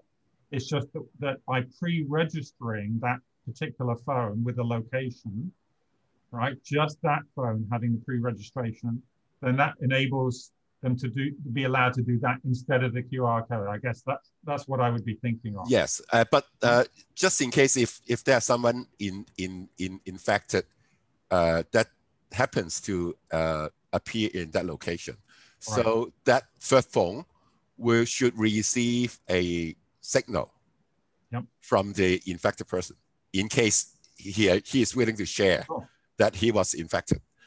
Then I mean, you need, whatever happens, you need the restaurant to be aware. But the first phone also needs to do something. Yes. Sure. He also needs to issue an alert and signal to others that come into who happens to be in that particular places as well. But my question is, who will be responsible to issue that alert? Well, the owner of that restaurant? No. My assumption, Eric can correct me, is that the DH would know that, right? Because it's a phone registered as a geolocator for that restaurant. So in the same way that you're registering for the QR code, the alternative is you register the phone for your restaurant.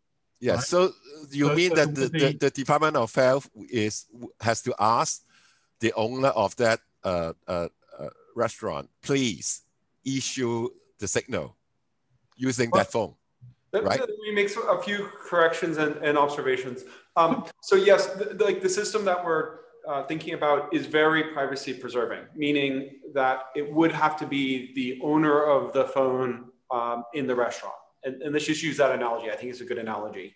So in essence, the owner of that phone would then have to announce in some format that the phone has been notified. That phone also received an alert. How that happens, though, could be multiple ways. One way is to say this is the address of the restaurant, and just to make sure that everyone, it is a notifiable disease, so to make sure that the health authority puts it on the map. The second is it is a notifiable disease, so the person is the legal responsible person to notify that I went to that restaurant. I think it lands on the person who does have COVID to release that information. And I haven't studied this at depth. And part of the study, we also want to do a legal sort of overview of this as well. We haven't gone to that stage yet, but this would be the next stage to do. But also, I think the restaurant owner, if the phone is alerted, could also decide, I don't want to release my address because it's the phone that's been notified and not the person. And therefore, but they can still send the signal to all the phones that phone had seen at a lesser level. Right. Just like the Google, Apple contact tracing is already doing.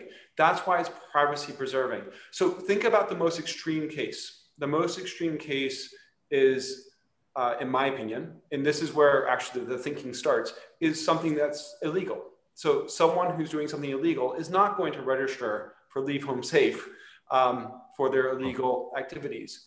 But they might put a phone, if it's all the phones in that space or participating in the Google, Apple, because then they have the control of the situation. And of course, the illegal activities are very slim. There's so few illegal activities. But if you're trying to come up with a system that really tries to reach fully all aspects of society, I think we actually have to take into account all aspects. So if you like the unregistered one, so that I'm not sure the amount of illegal activity is that small. I mean, I think we know that the government has busted a number of illegal bars and restaurants, right, that have been operating without social distancing and have been operating outside the official hours.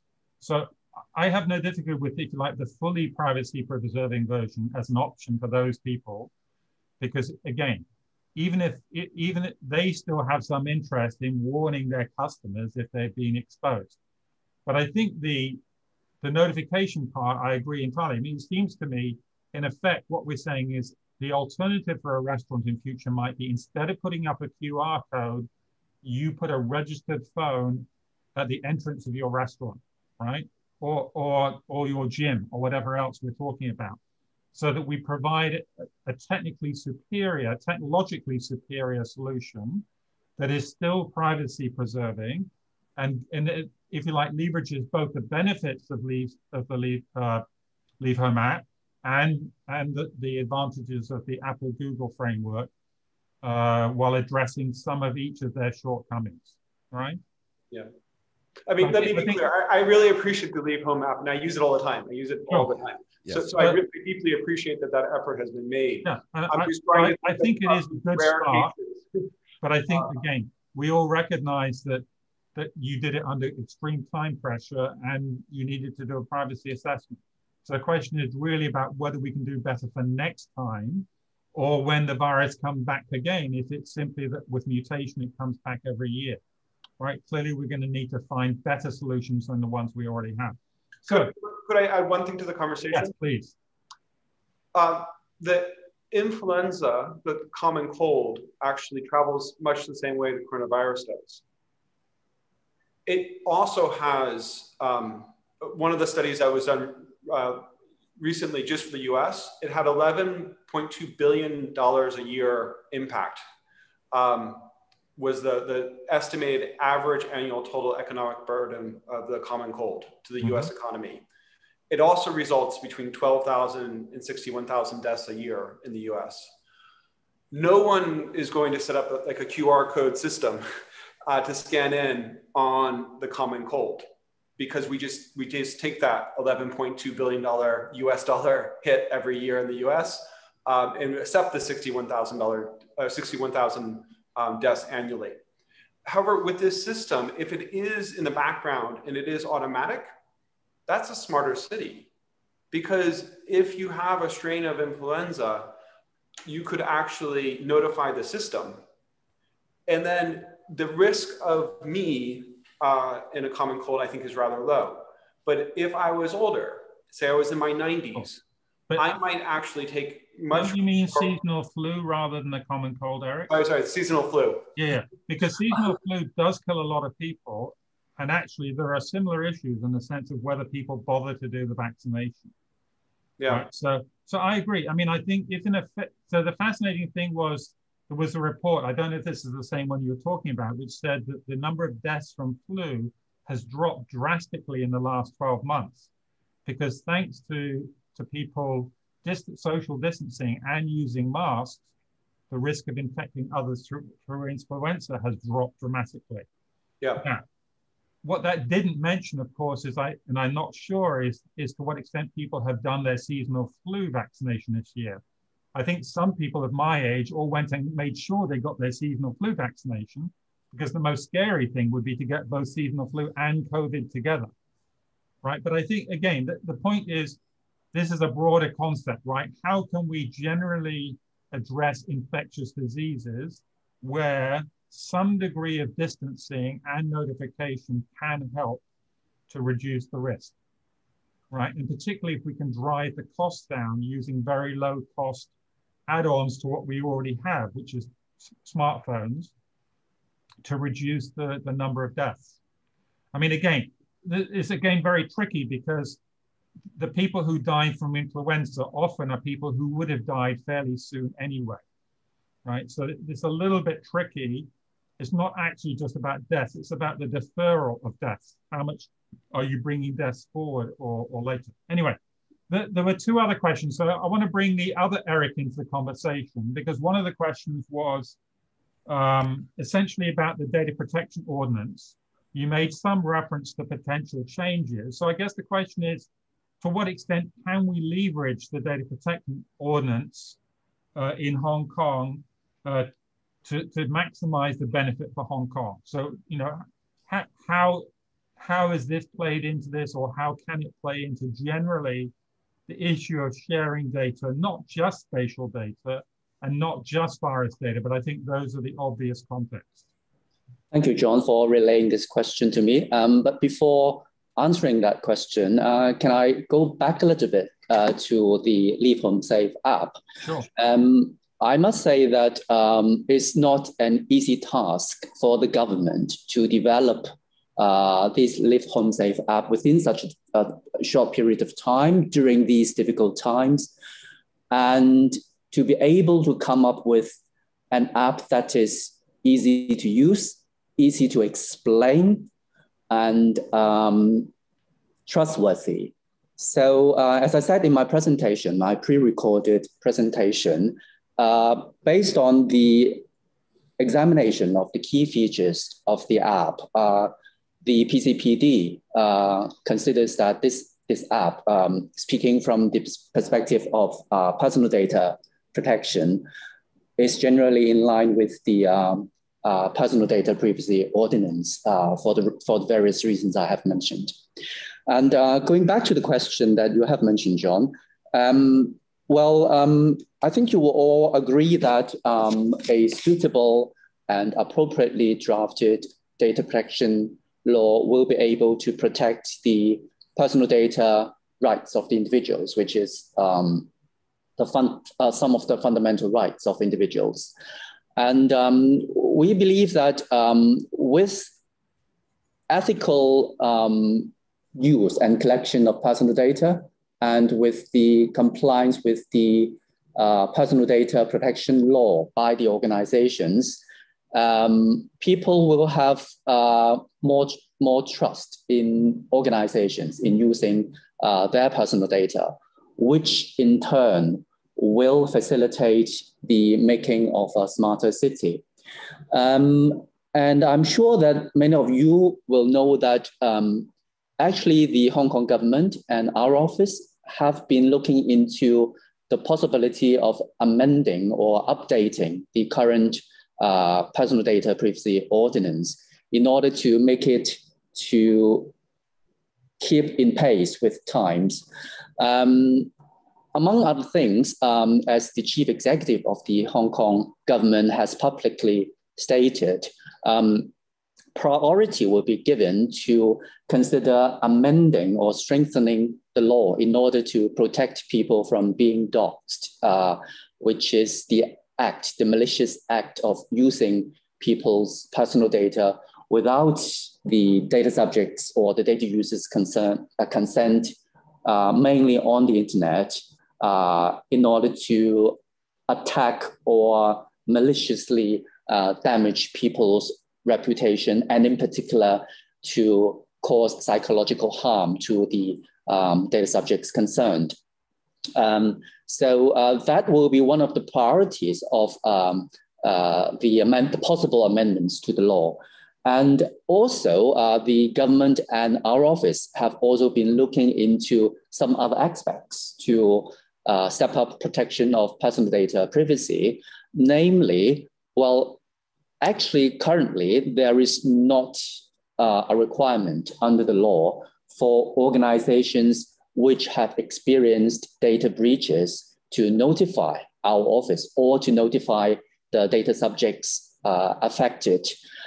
So we have been looking into the possibility of introducing a mandatory notification system, which is important in the sense that timely notification can enable our office to help the organizations concerned to minimize the potential damage or harm to the people concerned. And notification to the data subjects concerned can also serve as a timely alert for the people, for them to protect themselves in timely manner. Another aspect that we are looking into in this legislative review is to introduce a system whereby our office can impose financial penalty administratively instead of taking all the trouble and time to go to the court to seek compensation. So these are some of the areas that we have been looking into to strengthen personal data protection in general and in particular. Thank you very much. So in fact, the one that comes to my mind, of course, is the cafe data breach, right? Where ironically, although Cathay is a Hong Kong company, they had to report to the UK regulator, but not to you, and the UK regulator could fine them and you couldn't. Right now, of course, the irony is at the moment the government's been giving Cathay money rather than taking it from them, but that's another story. Anyway, I think that's extremely. Can I lead that into another question though for Eric? Because somebody asked us about what are the benefits of storing data in Hong Kong. So maybe why don't we talk about specifically as regards data protection principles, how that leads into benefits of storing data in Hong Kong. Well, actually, under the current personal data protection law, personal data is not required to be stored in Hong Kong. The protection afforded by the current law is that if personal data, the processing, the collection, the handling, the holding of personal data is controlled by someone in or from Hong Kong, then the personal data protection law applies. So that's a quite wide coverage of protection currently. That, as you can envisage, actually for personal data, which is controlled outside Hong Kong, it is not governed by the current data protection law. So that's a different issue then. Okay, let me change track for a moment. There's a couple of questions which I think maybe, Danny, these are relevant to you. One question, I'm going to put them together for you to answer. So one was basically about alternatives to the building ID or geo address, which is, somebody said there is an international approach which relies on 3-meter grids, 3-meter square grids, whether you had considered something like this as the alternative.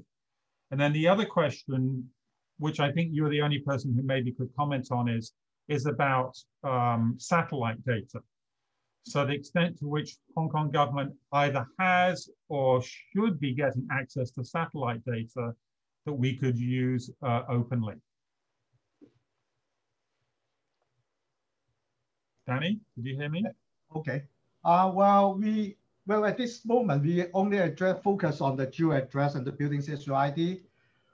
We haven't have another look at other system like the WAS3 words, something like that. Yeah. So I assume that you could easily map between yours and the 3-meter square grid system. Is that right? Yeah, I understand this is the theory behind. Yeah. So what about the satellite data? Is this something that the government, you think, needs to consider or has considered? Is there anything you can tell us about any plans for satellite data? Well, I think the satellite data is very useful for us to building up a smart city. Well, in fact, our department has been using satellite data to make maps long times ago. And last year, we also make use of the satellite map to produce the imagery map API, and is also opened to the public in December last year. So I think the satellite image is very useful. And in other countries, they because of the coverage of the area, they significantly make use of the satellite map in many areas, like the disaster response. They will use the image for assessing the damage from the disaster, like the hurricane or forestry fire, something like that. So I think the satellite image data is very important, and we will still exploring how to use it. Is any of this satellite data available as open data, or does it require considerable amounts of money in order to access currently? Okay, for the satellite data that we use, we actually make use of the NASA, the Landsat data, and we manipulate the data, incorporate it to produce the image map API. So is that data available openly, or it requires paying a fee?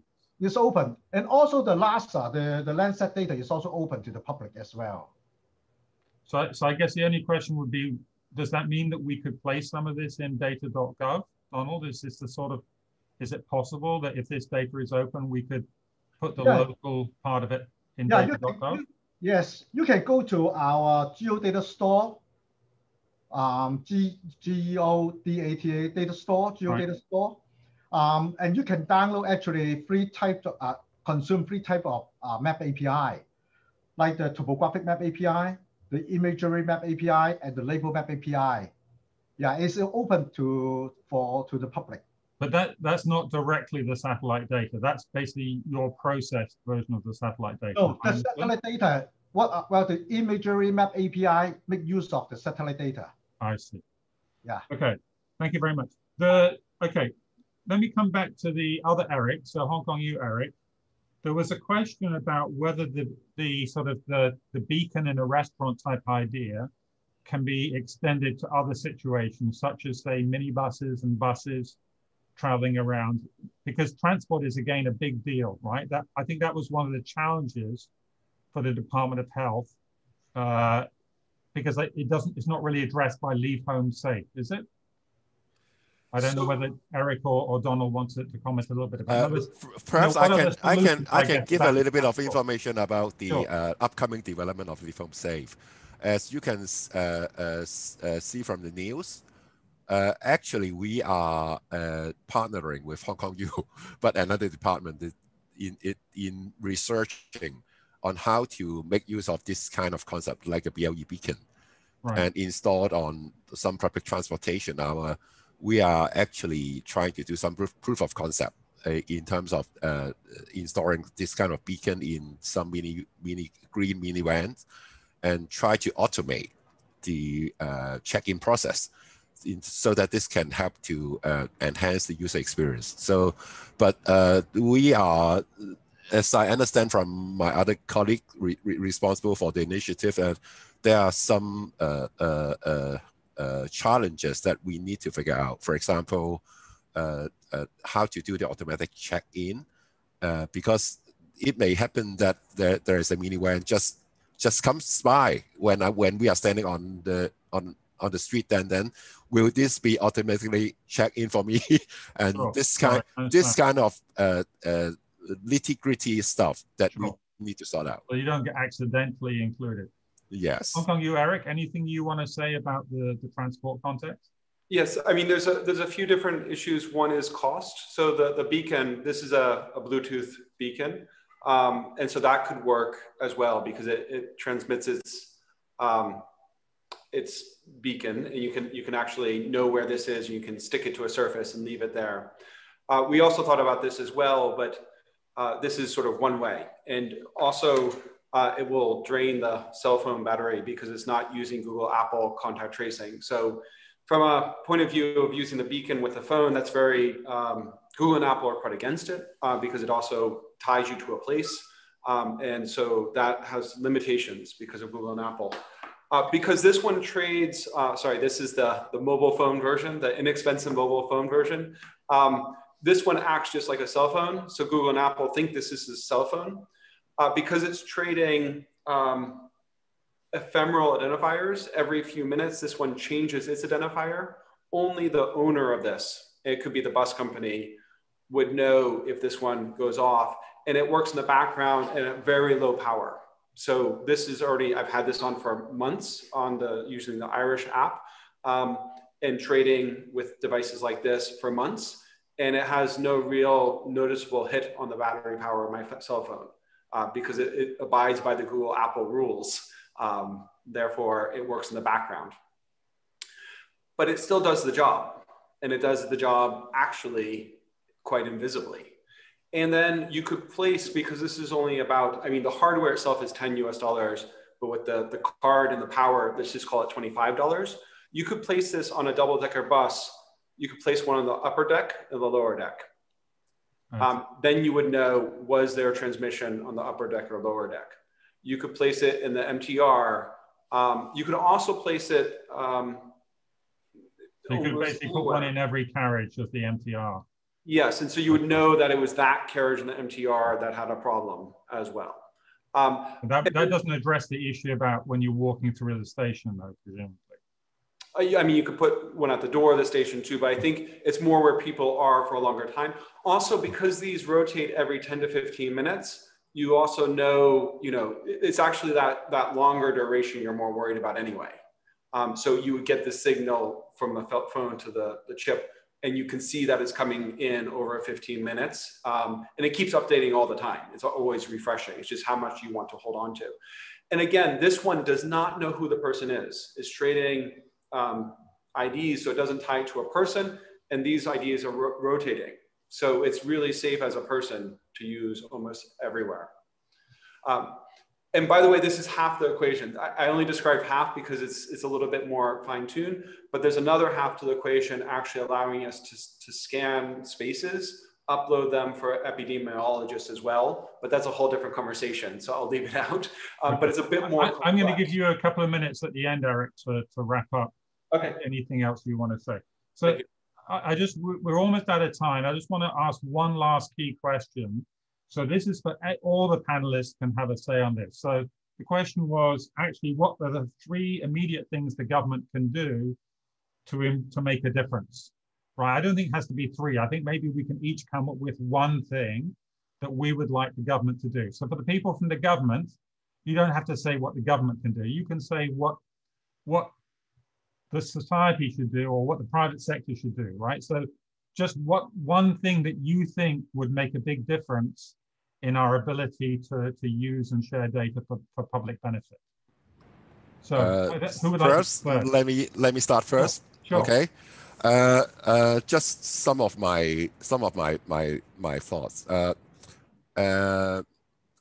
Just to set the scene, since the opening up of the estimated time of arrival data from the public transportation back in 2019, actually we have seen a substantial increase of data download and API access to the Open Data Portal.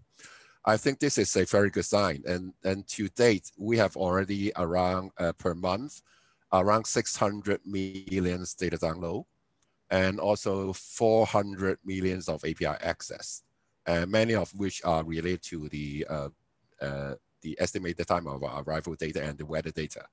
So with the upcoming opening up of the estimated time of arrival data of the KMB, as well as 70 lines of green mini bus, I think it is a good opportunity to further attract the interests of the public and the industry of consuming open data for the use.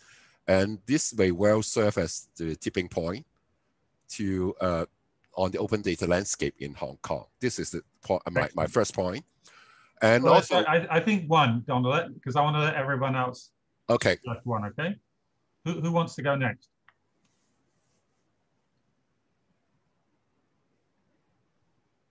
Eric? Can I? Yeah. Eric?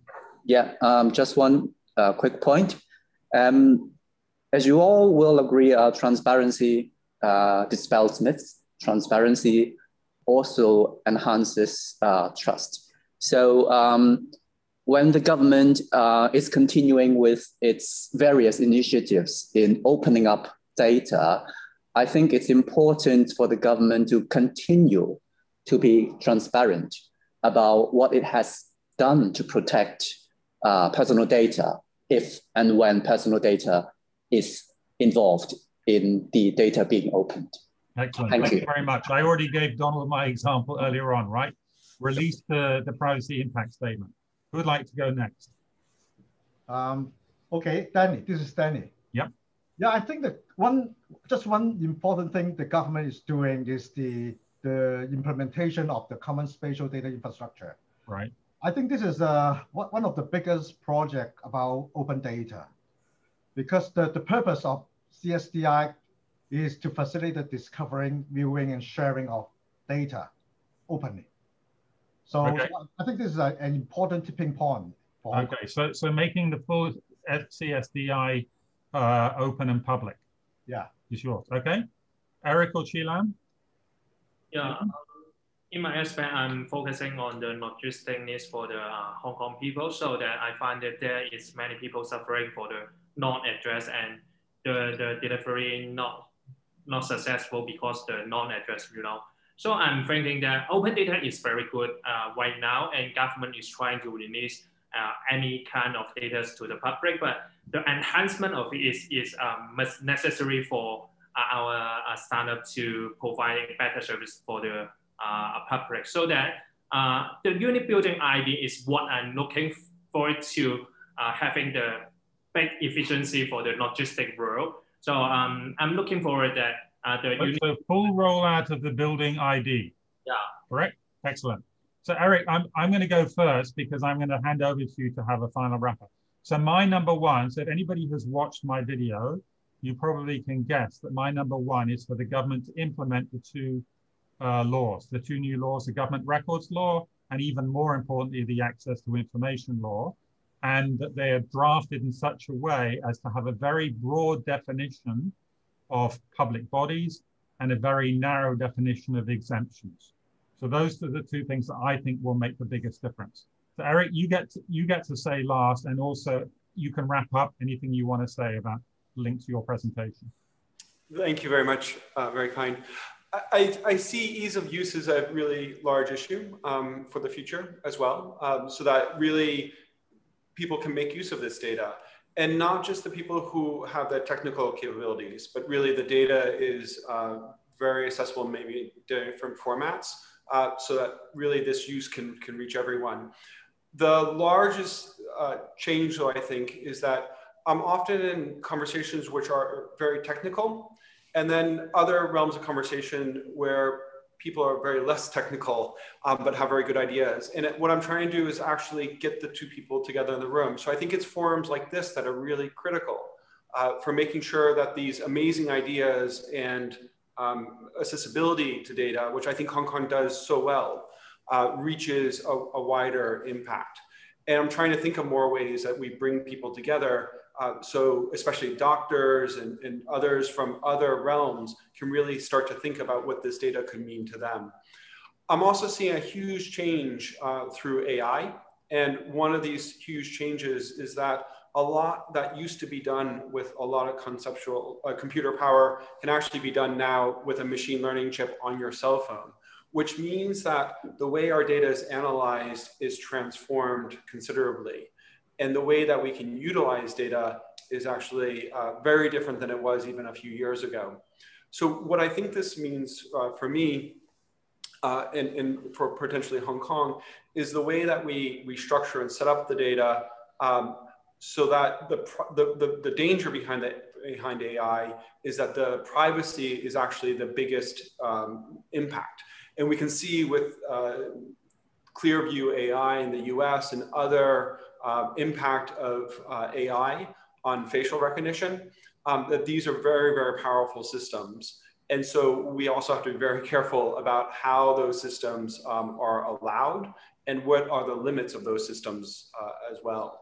And I think that with AI, it's not just the facial recognition, which is very much in the news, or tracking the 3D data of your cell phone as it connects to the network, but also even how we walk, our gait data is also identifiable. Sorry, Eric, can I just interject for one moment? Because something which I think neither OGCIO or PCPD mentioned is I believe they have a common initiative on a fair use of AI, which should be released later this year.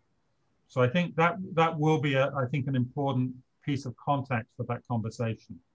I'm not going to comment on it. I've seen an earlier draft, but I think at least there is some awareness of the importance of that. Sorry, I'm very glad to hear that, because I think, yeah. I mean, I'm a great lover of AI. I think it's very powerful, especially for medical uses. There's amazing medical uses in the public realm, meaning like health data in the urban sense that we'll be able to gather from AI, but also on the privacy, there's always that tension and that risk as well.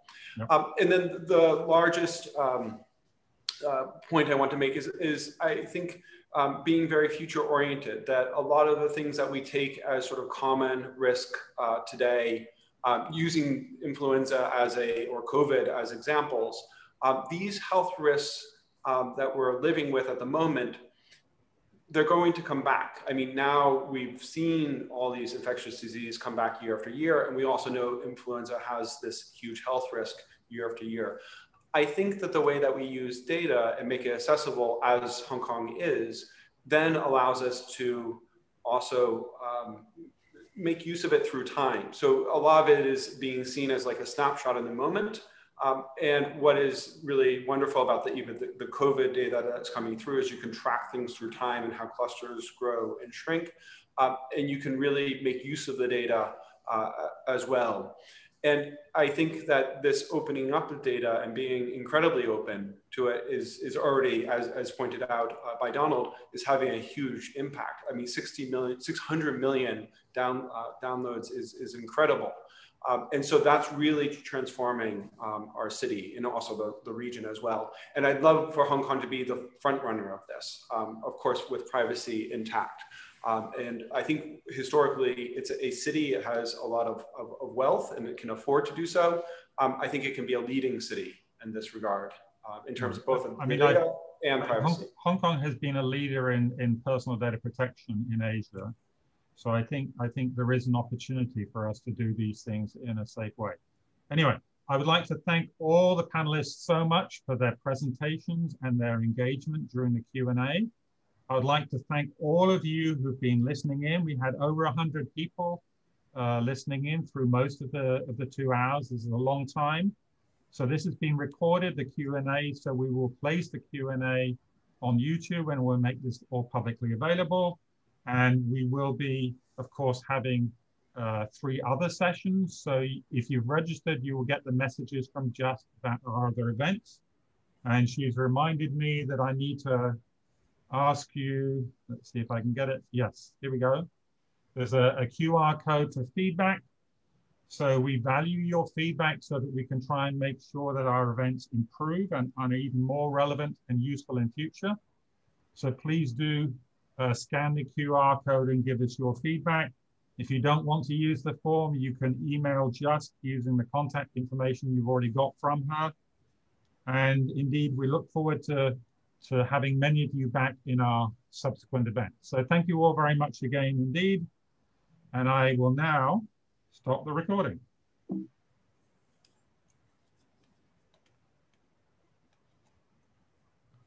So I will leave the share up.